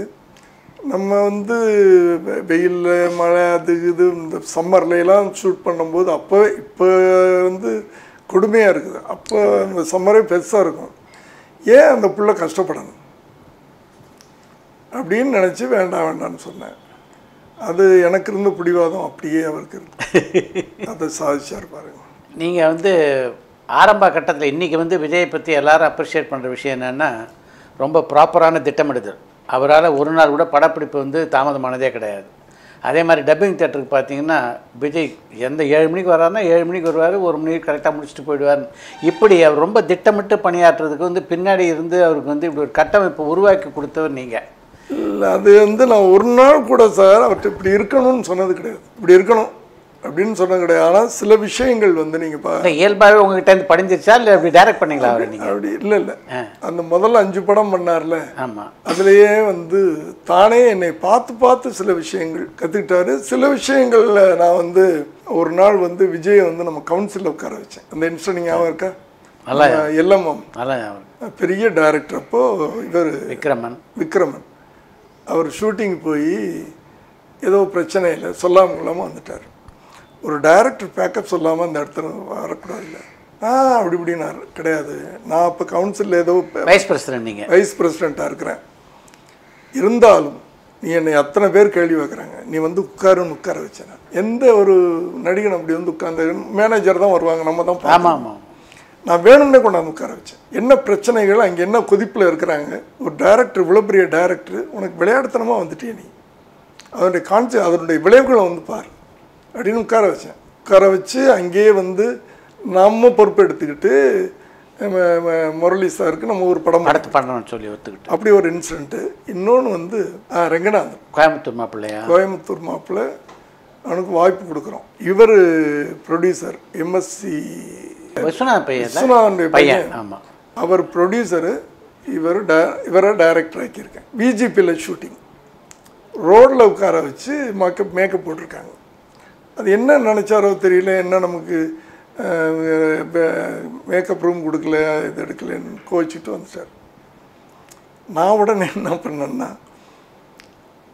கோபி சார் இப்படி எனக்கு ஃபோன் பண்ணி சொன்னார், சார் இப்படி ஏன்னா ரங்கநாதன் பேச முடியாது, என்கிட்ட அசிஸ்டண்ட்டாக இருந்துட்டு போயிருக்கேன்.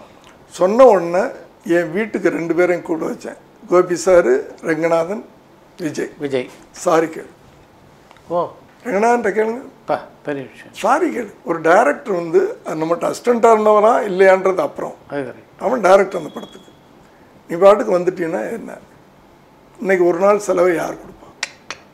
சாரி கேளு. சாரி கேட்டார் அவர். இப்படி நம்ம வந்து என்ன ப்ரொடியூசர்னா யார் சும்மாவா?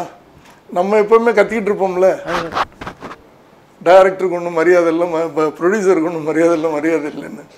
இதையெல்லாம் சொல்லி ப்ரொடியூசர்னால் இதுதான், இவ்வளவு வட்டி கடன் வாங்குறாரு, ஒரு நாள் செலவு இவ்வளவு, இது பூரா அந்த ஆரம்ப காலங்களில் அவர் தலையில் ஏற்றிட்டதுனால இன்றைக்கி வந்து அவர் நல்ல ஒரு ப்ரொடியூசர் எதா எடுக்கக்கூடாது, ஒரு கட்டுப்பாடான பள்ளியில் படித்தா அதுவே வந்து வாழ்நாள் பூரா உதவுன்ற மாதிரி அமைஞ்சிருச்சு. பட் அவர் வந்து நீங்கள் அறிமுகப்படுத்திட்டு போது இவ்வளோ பெரிய நட்சத்திரமாக அவர் உயர்வார்னு உங்களுக்கு ஏதாவது தோணிச்சா எப்போது? இல்லை, அது வந்து என் ஒய்ஃப்டே சொல்லியிருக்கேன் நான். ஒரு டைரக்டராக வந்து அப்பாவும் இல்லை, ஒரு டைரக்டராக முதல் படம் ஃபெயிலியர் ஆயிடுச்சு. ஆனால் அவனுக்குள்ள ஒரு நடிகன் இருக்கான்றது அந்த படம் எனக்கு காட்டுச்சு. உங்களுக்கு அடையாளம் கண்டுச்சு. அதனால தான் திரும்ப திரும்ப அவர் ப்ரமோட் பண்ணி அந்த ரசிகன்ற ஒரு படம் சில்வர் ஜூப்ளி ஓடும்போது தான் எல்லார் பார்வையும் திரும்புது. ஆமாம், அது வரைக்கும் நீங்கள் பார்த்தீங்கன்னா என்னமோ சந்திரசேகர் கையில் காசு இருக்குது, பிள்ளைய வச்சு ஏதோ பண்ணுறாருன்னு தானே பேசிக்கிட்டு. ஆமாம், தேவையில்லாத ஏதோ பண்ணுற மாதிரி உங்கள் மேலே ஒரு விமர்சனம் அப்போ இருந்தது. அப்போ காலம் வேறு மாதிரி முடிவுகள் வச்சுருக்குன்னு அப்போ நிறைய பேருக்கு தெரியாது இல்லையா? அப்படி வந்தார். அதுக்கு பிறகு நான் வந்து அவர்கிட்டே கணக்கு சொல்லியிருக்கேன், இந்த வருஷம் இப்படி இருப்பேன், இன்னும் 2 வருஷம் போனால் இப்படி இருப்பேன். ஆனால் கரெக்டாக அந்த ப்ரொடியூசரை மைண்டில் வச்சுக்க. ஒரு டைரக்டர்னா டைரக்டர் சஜஷன் எல்லாரும் சொல்லலாம், ஆனால் அவருடைய முடிவை நீங்கள் ஏற்றுக்கணும் அப்படின்ட்டு அதெல்லாம் போய் இன்னைக்கு எங்கேயோ இருக்கிறாரு. அவர்கிட்ட இருந்து நான் கற்றுக்கிட்டு இருக்கேன். இப்போது எப்படி வந்து சைலண்ட்டாக இருக்கணும், எப்படி அமைதியாக இருக்கணும். இல்லை, பட் விஜய் ஜென்ரலாகவே வந்து அதிகமாக வெளியில் வந்து பேசுறதில்லை வெளியில் இருக்கவங்களுக்கு. பட் ஆனால் அவர் வந்து அவருக்கு இன்னொரு முகம் இருக்குதுன்னு எல்லாரும் அவரோட நெருங்கி பழம்னு சொல்கிறாங்க. இப்படி இங்கே இருப்பாரே தவிர அவருடைய நெருங்கிய சர்க்கிளில் வந்து விஜய் வந்து வேறு சார், ரொம்ப ஜாலியாக இருப்பார். பட் பொதுவாக வந்து எல்லா வெளித்தலங்களில் வந்து அதிகமாக அப்படி பழக மாட்டான்றது உண்மையாது. நானும் அப்படி தானே சார். ஸோ உங்களுக்கு தான் வந்திருக்கு அவர்கிட்ட. நானும் அப்படி தானே. எனக்கு வந்து பெரிய சர்க்கிள், ஃப்ரெண்ட்ஸ் சர்க்கிள் கிடையாது. யார் ஆஃபீஸில் போய் குடிக்கிறது கிடையாது, இது பண்ணுறது கிடையாது. அது அப்படியே ட்ரான்ஸ்ஃபர் ஆகிடுச்சு. பட் எனக்கு என்ன சந்தோஷம்னா அவரை பற்றி இப்போ நீங்கள் சொல்கிறீங்க, இல்லை வெரி டிசிப்ளைன்ட் ஆர்டிஸ்ட் சார், அது நோ டவுட். அது அந்த பேர் சம்பாதிக்கிறது ரொம்ப கஷ்டம். அதை வந்து அவர் சம்பாதிச்சிருக்கான்றது ஒரு பெரிய விஷயம். அது ஒவ்வொருத்தரும் அந்த படம் பண்ணி முடித்த உடனே என்கிட்ட சொல்லுவாங்க, சார் என்ன பிள்ளையை பற்றி வச்சுருக்கிறீங்க அப்படின்னு சொல்லும்போது அதை எனக்கு கேட்கும்போது போதும் தாண்ட நம்ம லைஃப்பில் சம்பாதிச்சது. விஜயனுடைய வாழ்க்கையில் திசை திருப்பிய படம், அவர் இந்த மாதிரி ஒரு பெரிய நடிகராகிறதுக்கு முதல்ல திருப்பின படம் எதுன்னு நீங்கள் நினைக்கிறீங்க? நடிகன் இவன் மேலே நம்ம பணம் கட்டலான்னு ஒரு நம்பிக்கை கொடுத்த படம் ரசிகன். ஆனால் அவனை ஒரு ஹீரோ ஆக்கிட்டேன். அந்த ஹீரோவை நடிகன் ஆக்குனது பூவே உனக்கு விக்ரமன் அப்படியே செதுக்குனாங்க சார். கரெக்ட். பூகுணக்காக காதலுக்கு மரியாதை தொடர்ந்து அந்த செதுக்குனாங்க. இன்னைக்கு பார்த்தீங்கன்னா ஒவ்வொருத்தரும் முருகதாஸ் துப்பாக்கிலாம் ஏதோ ஒரு லெவலுக்கு கொண்டு போய் அட்லி. விஜய் நடித்த படங்களில் வந்து உங்களுக்கு பிடிச்ச படங்கள் என்னென்ன சார்? நீங்கள் டைரக்ட் பண்ண படங்கள் நீங்களாக. எனக்கு வெளி டைரக்டர்னா எனக்கு ரொம்ப பிடிச்ச படம் வந்து சச்சின். ஓ, இத்தனைக்கு அது வந்து மிகப்பெரிய வெற்றி அடையாத படம் இல்லையா? வெற்றி அடையாத படம்னா அந்த படம் ரிலீஸ் ஆகும்போது சந்திரமுகியோட வந்தது, அது ஒரு காரணம். பட் தனியாக அந்த படத்தை நீங்கள் பார்த்தீங்கன்னா டோட்டலாக விஜய் இன்னொரு பரிணாமத்தில் அந்த பையன் ஜான் ஒரு லைட்டர் வெயினில் வந்து ஹியூமர் பண்ண வச்சு. ஆமாம், சூப்பராக. அதுவும் பாடி லாங்குவேஜ் உங்களுக்கு வடிவேலோட வடிவேலு வந்து ஒரு பெரிய காமெடி. அவரும் இவர் நிற்கிற சீனில் அவருக்கு ஓவர்டேக் பண்ணுவார் சில இடத்துல. அந்த ஹியூமர்ல வந்து அவரோட நிற்கிறது ரொம்ப கஷ்டம் இல்லை? கரெக்ட். அப்படி அது ரொம்ப ரசிச்ச படம். ஆனால் கேட்கறதுக்கு ஆச்சரியமா இருக்கு. ஏன்னா சந்திரசேகர்ன்ற இயக்குனருடைய பார்வை வந்து நீங்கள் பண்ண படங்கள் உங்கள் பாணியில் வந்து அவரை ரசிக்கணும்னா நீங்கள் வேறு படம் தான் ரசிக்கணும், இந்த படத்தை ரசிக்கீங்கன்றது. இது கில்லி ஒரு அருமையான துப்பாக்கியுடைய ஸ்க்ரீன் பிளே இனிமே ஒரு படத்துக்கு அமையாது. உண்மைதான், அவராலேயே முடியாதுன்னு நினைக்கிறேன். ஒவ்வொருத்தருக்கு ஒரு மைல்ஸ்டோன். சூர்யா வச்சு ஒரு படம் பண்ணார், என்னது கஜினி ஒரு மைல்ஸ்டோன், துப்பாக்கி ஒரு மைல்ஸ்டோன். அதே மாதிரி விஜய்க்கு எந்த கதனை, இப்போ சினிமா உலகத்தில் வந்து கெமிஸ்ட்ரி தான் ரொம்ப முக்கியமாக சொல்கிறாங்க எல்லாரும்.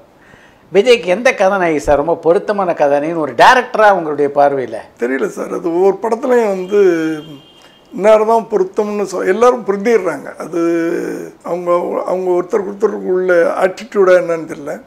ஒவ்வொரு படத்துலையும் வர்ற கதாநாயகிகளும் அந்த கதாபாத்திரத்துக்கு அந்த படத்துக்கு பொருத்தமாகிடுறாங்க. தனியாக நான் நினச்சி பார்க்கணும்னா இப்போ ஸ்டார் வேல்யூ இவங்களோட நடித்தா அந்த படத்துக்கு இன்னும் கொஞ்சம் இது வரும்னு சொன்னால் நயன்தாரான்னு சொல்லலாம். ஆமாம். ஆனால் பொருத்தமான ஜோடியா அப்படின்னு கேட்டால் எல்லாருமே எல்லா காலகட்டத்தில் துல்லாத மனம் துள்ளெடுத்தா சிம்ரன் வந்து அப்படியே ஸ்கோர் பண்ணியிருப்பாங்க அந்த படத்தில். அதே மாதிரி அசின் விஜயோட வந்து அதனால் பிரமாதம் நடிச்சிருப்பாங்க போக்குறில்ல. இப்போ விஜயவே நான் ரசிச்சுக்கிட்டு இருக்கேன் சார். ஒவ்வொரு அணுவாக ரசிச்சுக்கிட்டு இருக்கேன். ஏன்னா அவர் எங்கேயாவது நம்ம டயர்டாகி போய் வீட்டில் உட்காந்தோடனே சில பிட்ஸ்லாம் போடுறாங்களே டிவியில், அதில் ஒரு தகப்பனாக ஒரு டைரக்டராக நம்ம அறிமுகப்படுத்துகிறோம்.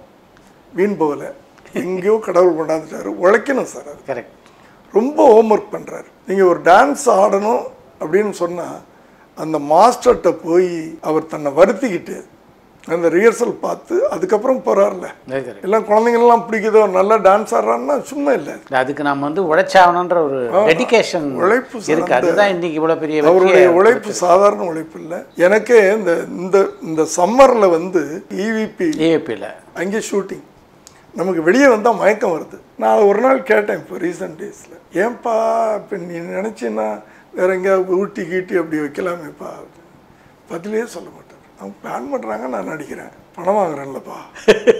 நான் அன்னைக்கு சொன்னதை அவர் திருப்பி என்கிட்ட சொல்கிறார், பணம் வாங்குறேன்லப்பா, அது எங்கே ஷூட்டிங்கை நம்ம பண்ணி தானே ஆகணும். இல்லைடா எனக்கு கஷ்டமாக இருக்குது, இந்த வெயிலில் வெளியே வந்தால் மயக்கம் வருது. இந்த வருஷம்லாம் நீங்கள் பார்த்தீங்கன்னா இந்த வருஷம் அவர் வந்து EVPயில் ஷூட்டிங், அதே ரொம்ப கொடுமையான ஏப்ரல் மேல.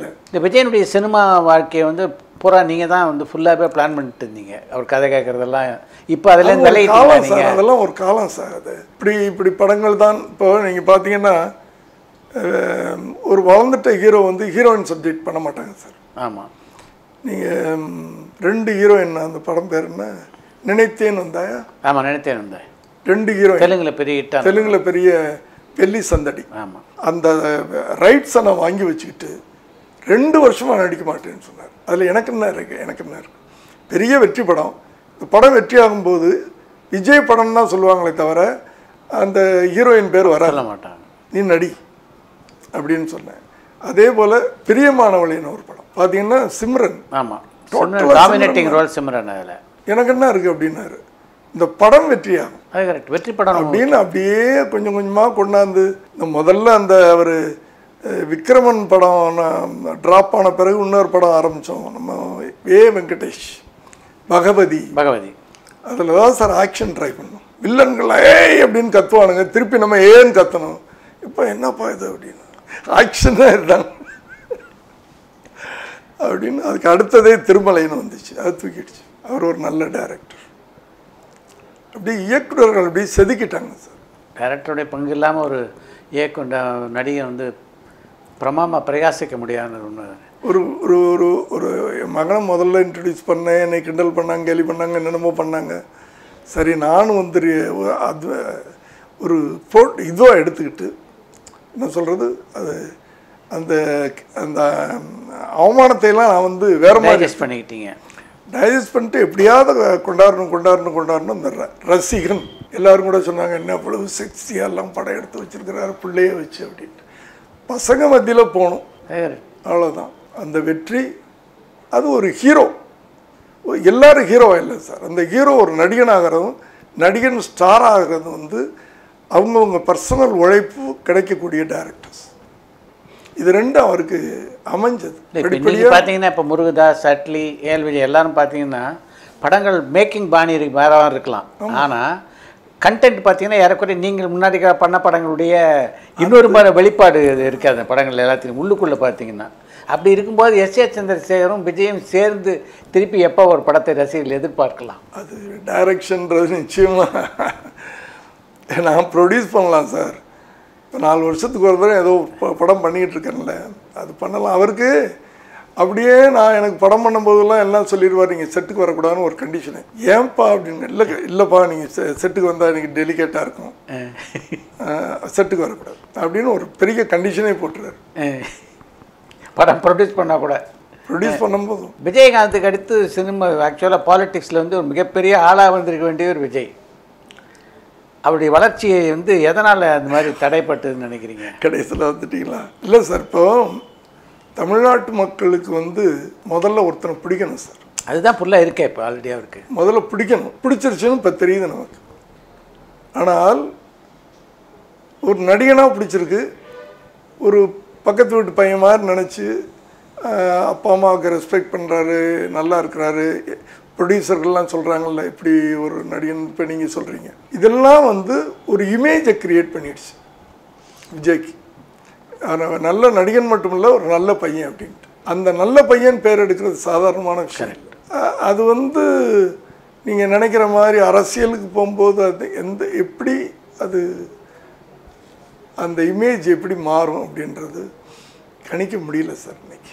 ஏன்னா ஒரு காலகட்டத்தில் வந்து அரசியலை வந்து தமிழ்நாட்டு அரசியலை தீர்மானிக்கக்கூடிய இடத்துல கூட விஜய் இருந்திருக்காரு இல்லையா?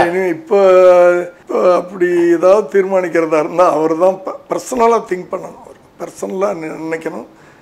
அது படங்களில் அவருடைய ஆதங்கம் வெளிப்படுது. அதை நான் பார்க்குறேன். நான் ஒரு படத்துலையும் எதையோ ஒன்று சொல்லணும். என்னுடைய ஆரம்பகால படங்களில் நான் எடுத்துக்கிட்டு இருந்தேன்ல, ஒரு சமுதாயத்துக்கு சில விஷயங்கள் நம்ம சொல்லணும் அப்படின்னு நினைப்போம்ல, அந்த ஒரு காலகட்டத்தில் இருக்கார். அதே மாதிரி அவருடைய அரசியல் வந்து அவர் உள்ளுக்குள்ள மைண்டில் இருக்குன்றது ஒரு படத்துலையும் ஒரு இடத்துல வெளிப்படுது, இல்லைன்னு சொல்ல முடியாது. அது அரசியல் இருக்கா, சமூகம் சார்ந்த ஒரு பொறுப்பு இருக்குதா அப்படின்றது தான் எனக்கு. நானே வந்து பெருசாக அரசியல் பற்றி பேசுகிறதில்ல அவர்கிட்ட. அதாவது சமூகம் சார்ந்த பொறுப்புன்னு சொல்லும்போது சமூகம் இப்படி இருக்குதே அதுக்கு என்ன வழி அப்படின்னு சாதாரண ஆள்கள் கூட கேட்கலாம் சார். சரி, ஒரு பெரிய நடிகனாக இருக்கிறதுனால அந்த ஆதங்கத்தை தன்னுடைய படங்களில் கொட்டுறாரு. சர்க்காரில் வந்து அந்த கடைசி சீனில் ஓட்டு போடணும் ஒவ்வொருத்தனும்னு ஒரு மேட்ரு சொல்கிறாரு. ஒரு விரலில் ஒரு புரட்சி இருக்குல்ல. கரெக்ட். நிச்சயமாக அந்த என்னைக்காவது ஒரு நாள் அந்த புரட்சி ஏற்படும்ல. பணமாக ஓட்டு போடணுன்ற ஒரு நிலைமை இப்படி படங்களில் சொல்லி சொல்லி சொல்லி சொல்லி மக்களுக்கு நிச்சயமாக அந்த ஒரு நாள் இந்த விழிப்புணர்வு வரணும்ல. இந்த இளைஞர்கள்லாம் இன்னும் ஒரு 10 வருஷம் ஆனாங்கன்னா நிச்சயமாக அந்த ஒரு காலகட்டம் வரும். அதான் அவர் படங்களில் பண்ணிகிட்டு இருக்கிறாரு. எனக்கு ரொம்ப சந்தோஷமாக இருக்குது. ஆனால் அதே நேரத்தில் அப்படி படங்கள் பண்ணும்போது சில எதிர்ப்புகளும் வந்துக்கிட்டு இருக்கு. ஆமாம், இல்லை எனக்கு தெரிஞ்சு தமிழ்நாட்டில் வந்து திரைப்படங்களில் வந்து விஜய் சந்தித்த அளவுக்கு போராட்டங்களோ பிரச்சனைகளோ வந்து எந்த நடிகரும் சந்தித்ததில்லை. இத்தனைக்கும் பார்த்தீங்கன்னா அவர் வந்து எல்லா அரசோட வந்து பல நேரங்களில் நெருக்கமாக இருந்திருக்கார். நீங்கள் கலைஞரை பொறுத்த வரைக்கும் பார்த்தீங்கன்னா நீங்கள் ஒரு காலத்தில் வந்து அவரோட ஒரு நெருக்கமாக இருந்தீங்க. ஆனால் அவராலேயே அந்த கலைஞர் ஆட்சியிலேயே சில பிரச்சனைகள் வந்தது. அதே மாதிரி செல்வி ஜெயலலிதாவுடைய ஆட்சியில் பார்த்தீங்கன்னா ஒரு காலகட்டத்தில் நம்ம ஜெயிக்கிறது கூட உங்களுடைய வந்து மிகப்பெரிய சப்போர்ட் வந்து கொடுத்தீங்க நீங்கள் ஒரு தரம். ஆனால் அவங்களாலேயும் உங்களுக்கு வந்து சில காலகட்டத்தில் பிரச்சனை இருந்தது. இதெல்லாம் வந்து அவர் வந்து அரசியல் ஒரு பெரிய சக்தியாக உருவாயிடுவோர்ன்ற ஒரு சின்ன பயம் கூட சொல்லலாமா? அதை இல்லை, அது உண்மை தானே சார், இருக்கும்ல. இன்னைக்கு ரசிகர்கள்லாம் வந்து ஒரு பிறந்தநாள் இன்னைக்கு பேனர் கூட வைக்க முடியலப்பா எங்களுக்கு அப்படின்னு ஆதங்கப்படுறாங்க. பேனர் கூட வைக்க விட மாட்டேன்றாங்க இப்போமா. இப்போ ரீசெண்டாக இந்த அதுவும் பர்டிகுலராக இந்த பிறந்த நாளைக்கு நான் கேள்விப்பட்டேன். எங்கிட்ட வந்து ஆதங்கப்படுறாங்க பசங்க. அப்பா என்னப்பா இது வச்சா உடனே எடுக்க சொல்கிறாங்க. ஸோ இன்னும் தொடருது. அப்போ தொடர்ந்துக்கிட்டே தான் இருக்குது என்னமோ. ஆனால் வந்து நான் எப்போவுமே வந்து கடவுள் மேலே ரொம்ப நம்பிக்கை உள்ளவன். அவன் எதாவது நினச்சிட்டு, கடவுள் எதாவது நினச்சிட்டு அதை யாராலையும் மாற்ற முடியாது. உண்மை. என்ன நினச்சிருக்காரு, காலம் என்ன முடிவு பண்ணியிருக்கேன்னு யாருக்கு தெரியும். காலங்கள் மக்கள் முடிவு பண்ணணும். மக்கள் முடிவெடுத்து ஒரு தலைவன் வந்து நான் உங்களுக்கு தொண்டு செய்கிறேன் எனக்கு ஓட்டு போடுங்கன்னு ஒரு தலைவன் வர்றதுக்கும் ஜனங்களாக பார்த்து நீ வாப்பா அப்படின்னு கூப்பிட்றதுக்கு வித்தியாசம், எங்களுக்கு வந்து சர்வீஸ் பண்ணுன்னு கூப்பிட்றதுக்கு வித்தியாசம் இருக்குது. அப்படி ஒரு காலகட்டங்கள் வந்தால் யாராலையும் தடுத்து நிறுத்த முடியாது. யாராலையும் தடுத்து நிறுத்த முடியாதுல்ல. இன்றைக்கி அரசியலில் வந்து பார்த்திங்கன்னா ஒரு பக்கம் கமல்ஹாசன் அடி எடுத்து வச்சிட்டார். இப்போ ரஜினிகாந்த் வரப்போகிறேன்னு சொல்லிகிட்டு இருக்காரு. இதெல்லாம் எப்படி பார்க்குறீங்க நீங்கள்? சார், எல்லோரும் சமூகத்துக்கு இந்த தமிழ்நாட்டுக்கு இப்போ ரஜினி சொல்கிறார், தமிழ்நாடு எனக்கு சோறு போட்டுச்சு, அவங்களுக்கு நான் நன்றி கடன் பட்டிருக்கேன், அவங்களுக்காக இது செய்யணும்னு வரேன்னு வர்றாரு. கமலும் தான் சொல்கிறார். எல்லாருமே வந்து இந்த தமிழ்நாட்டில் வந்து நடிகனாகி தமிழ்நாட்டு உப்பை தின்னுட்டு அது நன்றி கடனாக செய்யணும்னு ஆசைப்பட்றாங்க. அது வந்து அவங்களுடைய தனிப்பட்ட விஷயம். அது போற்றக்கூடியது, வரவேற்கத்தக்கது. அப்படி புதுசாக வர்றவங்கள ஜனங்களும் வந்து ஏற்றுக்கிறணும். அது கரெக்ட். அது ஏற்றுக்கிறணும். ஏன்னா இப்போ ரெண்டு பேரும் எடுத்துக்கிட்டா இனிமேல் அரசியலுக்கு வந்து பணம் சம்பாதிக்கணும்னு, பணமோ புகழையோ சம்பாதிக்க வேண்டிய அவசியம் இல்லை. புகழ் வந்து ரெண்டு பேரும் உலக நடிகன், உலக மகா நடிகன் ஒருத்தர் பேர் வாங்கிட்டாரு, இன்னொருத்தர் சூப்பர் ஸ்டார்னு இருக்கிறாரு. அந்த இடத்த யாராலையும் நிரப்ப முடியாதுல்ல. அந்தந்த காலகட்டம் ஒரு எம்ஜிஆர் இருந்தார், ஒரு சிவாஜி இருந்தார், ஒரு கமல் இருந்தார், ஒரு ரஜினி இருந்தாருன்னு அவங்க பீரியடில் அப்படி வந்துட்டாங்க. ஸோ அவங்களாம் வந்து இன்னைக்கு நாட்டுக்காக வர்றோம் அப்படின்னு சொல்கிற விஷயங்கள் வந்து வரவேற்கத்தக்கது. என்னை பட்டுன்னு நடிகன் எதுக்கு வரணும் அப்படின்னா அது என்ன புரியாத கேள்விகள் அது. ஆனால் அவங்க வந்தால் என்ன செய்ய போகிறாங்க அப்படின்னு ஒரு கேள்வி கேட்டால் அதுக்கு பதில் தெரியல. என்ன செய்ய முடியும்? இப்போ நம்ம கவுன்சிலை எடுத்துக்கோங்க, தயாரிப்பாளர் கவுன்சில் எடுத்துக்கோங்க. யாராவது ஒருத்தர் வரணும்னு ஆசைப்பட்றோம் புதுசாக, ஏன்னா மறுபடியும் அந்த ஸ்ட்ரென்த்தை கொண்டாடணும்னு ஆசைப்பட்றோம். வந்தால் என்ன செய்ய முடியும்? அது கரெக்ட். அது ஒரு பெரிய கொஸ்டின். அது ஒரு பெரிய கேள்வியாக இருக்குல்ல. யாரோ வந்து உட்காந்து பார்த்துட்டோம்ல. இந்த கமல்ஹாசனுக்கும் விஜய்க்கு வந்து ஒரு நல்ல புரிதல் இருக்குது. விஜய் வந்து கமல்ஹாசன் ரொம்ப நேசிக்கிறார். கமல்ஹாசன் படங்கள் வந்தால் அவர் வந்து வாழ்த்து தெரிவிக்கிறாரு, படம் ரொம்ப நல்லா இருக்குன்றாரு. போன படமே பார்த்தாருன்னு நினைக்கிறேன் அவர் வந்து கமல்ஹாசன். நிறைய பேருக்கு வந்து விஜயகாந்த் கமல்ஹாசனும் விஜயும் இணைந்து வந்து அரசியலில் வந்து ஒன்றா பயணிப்பாங்களான்னு கூட ஒரு கேள்வி இருக்குது. ஏன்னா அது மாதிரி சேர்ந்தால் வந்து நிலைமையாக மாறக்கூடிய வாய்ப்பெல்லாம் கூட இருக்குது. அது மாதிரிலாம் ஏதாவது நடக்க வாய்ப்பு இருக்குன்னு நினைக்கிறீங்களா நீங்கள்? எனக்கு தெரிஞ்சே இல்லை சார். இல்லை, எனக்கு தெரிஞ்சு இல்லை. நான் இதான் சொல்கிறேனே, அரசியலை பற்றி நானும் விஜயம் பேசிக்கிறதே இல்லை சார். அது ஒரு 10 வருஷத்துக்கு முன்னாடி ஒரு இது இருந்துச்சு எனக்கு. இப்போ சமீபத்தில் அரசியலை பற்றி பேசுகிறதே கிடையாது. அதனால் நீங்கள் சொல்கிறதெல்லாம் எனக்கு புது நியூஸ் சார். சரி, உங்களுடைய 70வது படத்துக்கு வருவோம். இப்போ உங்கள் 70வது படம் என்ன மாதிரியான படம் அமையப்போகுது சார்? சமூகத்துக்கு நான் நிறைய படம் எடுத்துட்டேன். சமுதாயம், அரசியல், இதில் எல்லாம் ஊழல் இருக்குது, அது இருக்குது, இது இருக்குது, நல்லா இல்லை, மக்கள் நல்லா இல்லை, ஆள்றவங்க நல்லா இல்லை, அரசியல்வாதிகள் நல்லா இல்லை. நான் எல்லாரையும் சொல்ல, ஒரு சிலர் நல்லா இல்லை நல்லா இல்லைன்றது நமக்கு புரியுது. அவங்களுக்கெல்லாம் நம்ம வந்து இப்போ படங்கள் எடுத்து அதுக்காக நம்ம பல அடிகள் பட்டு எல்லாம் சொல்லியாச்சு. இப்போ எனக்கு என்ன, அடுத்த தலைமுறை அவங்களையே நம்ம குறி வச்சு பண்ணக்கூடாது. அதனால் இந்த படமே என்ன பண்ணிட்டேன்னா, இந்த இளைய தலைமுறைக்காக எப்படி வாழ்க்கையை நீ பிரச்சனை இல்லாமல் வாழலாம், எப்படி சந்தோஷமாக வாழலாம், நிரந்தர சந்தோஷம்னு இருக்க. அன்னைக்கு மட்டும் இல்லை, ஃபஸ்ட் நைட் மட்டும்தான் சந்தோஷம் இல்லை, ஒவ்வொரு இரவும் உனக்கு சந்தோஷமாக இருக்கணும்னா நீ எப்படி வாழலாம். இதை வந்து நம்ம டயலாக்காக சொன்னோம்னா அவங்களுக்கு வந்து போர் அடிச்சிடும். ஸோ இந்த கேப் மாதிரின்னு டைட்டில் வச்சுருக்கோம்ல, நம்மளும் ஒரு கேப் மாதிரியாக மாறி அவங்களோடய உட்காந்து இந்த கேப் மாதிரித்தனம் பண்ணால் முடிவு என்ன ஆகும்? அப்படியே யூத்ஃபுல்லாக சொல்லியிருக்கீங்க. அப்படி அவங்களுக்குள்ளேயே உட்காந்து அவங்களோடையே அவங்க எப்படி இது பண்ணுவாங்க. தப்பு பண்ணால் தண்டனை அனுபவிக்கணும்டா அப்படின்னு நம்ம சொல்கிறோன்னு வச்சுங்களேன், அதை பார்த்துக்கலான்ட்டு போயிடுவாங்க. ப்ராக்டிக்கலாக என்ன பிரச்சனை இருக்குது, என்ன பிரச்சனை இருக்குது. இப்போ ரத்த கண்ணீர் படம் பார்த்தோம்னா எந்த இடத்துலையும் அவர் சொல்லலை, நீயே பார்த்து தெரிஞ்சுக்க வேண்டியது. பார்த்து கடைசியில் இப்படியும் அப்படி போய் உட்கார்ந்த உடனே தப்பு பண்ணால் இப்படி தாண்டா ஆகும் அப்படின்றது ஒரு படமாக எடுத்து காட்டினாங்களே. அப்படியே ஒரு படமாக இளைஞர்கள் ரசிக்கும்படியான ஒரு ஜனரஞ்சகமான ஒரு யூத்ஃபுல், டோட்டல் யூத் சார். சிரிச்சுக்கிட்டே இருக்கலாம். இப்படி ஒரு படம் நான் வந்து ரசிகனுக்கு பிறகு நான் இப்படி ஒரு திங்கிங், ரசிகன் எனக்கு எப்படி அமைஞ்சதோ ரசிகன் கூட என்டர்டெயின்மெண்ட்டாக இருக்கும், ரொமான்ஸ் இருக்கும். பட் இதில் ப்ளஸ் என்டர்டெயின்மெண்ட் இருக்குது, ரொமான்ஸ் இருக்குது, ப்ளஸ் ஹியூமர். சூப்பர், டோட்டலாக ஹியூமராக இருக்கும். அப்படி போய் அந்த கடைசி 5 நிமிஷம் நீ யோசனை பண்ணு, வாழ்க்கை இப்படி இருந்துச்சு, இப்போ என்ன பண்ண போகிறேன். இந்த படத்துக்கு அப்புறம் டைரக்ட் பண்ண போகிறது இல்லைன்னு அறிவிச்சிருக்கீங்க. இனிமேல் வந்து S.A. சந்திரசேகரை ஒரு நடிகராகவும் தயாரிப்பாளராகவும் மட்டும்தான் சினிமாவில் பார்க்க முடியுமா? தயாரிப்பாளர்னா பார்க்கலாம் சார், நடிகன் கூட எனக்கு வந்து எனக்கு பிடிச்சா பண்ணுவேன்.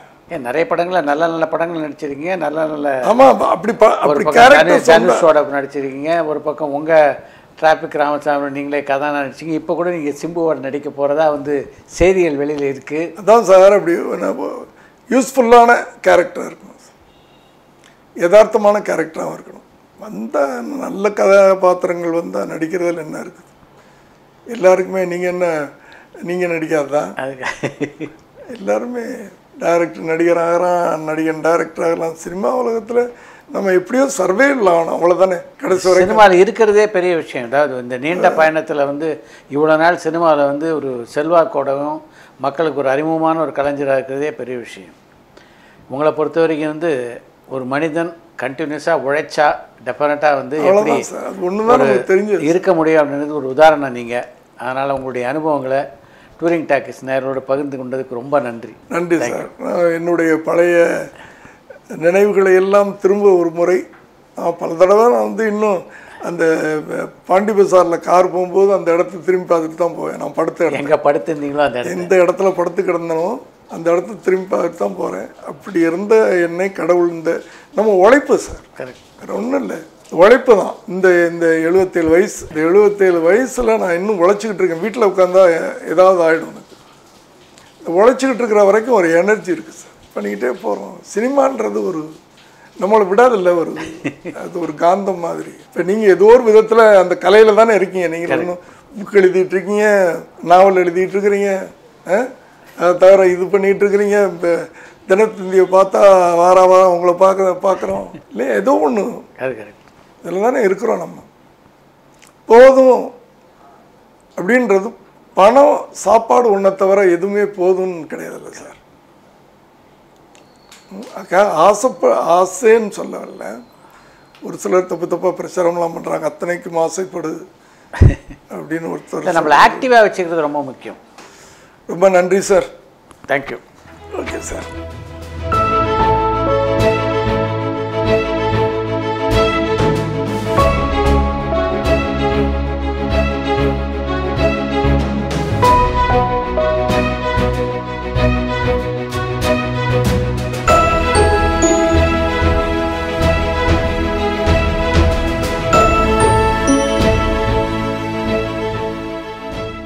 இதுவரைக்கும் டூர் அண்ட் டாக்கீஸ்க்கு சப்ஸ்கிரைப் பண்ணாதவங்க லைக் பண்ணுங்க, ஷேர் பண்ணுங்க, கமெண்ட் பண்ணுங்க, சப்ஸ்கிரைப் பண்ணுங்க, முக்கியமாக ஃபாலோ பண்ணுங்க.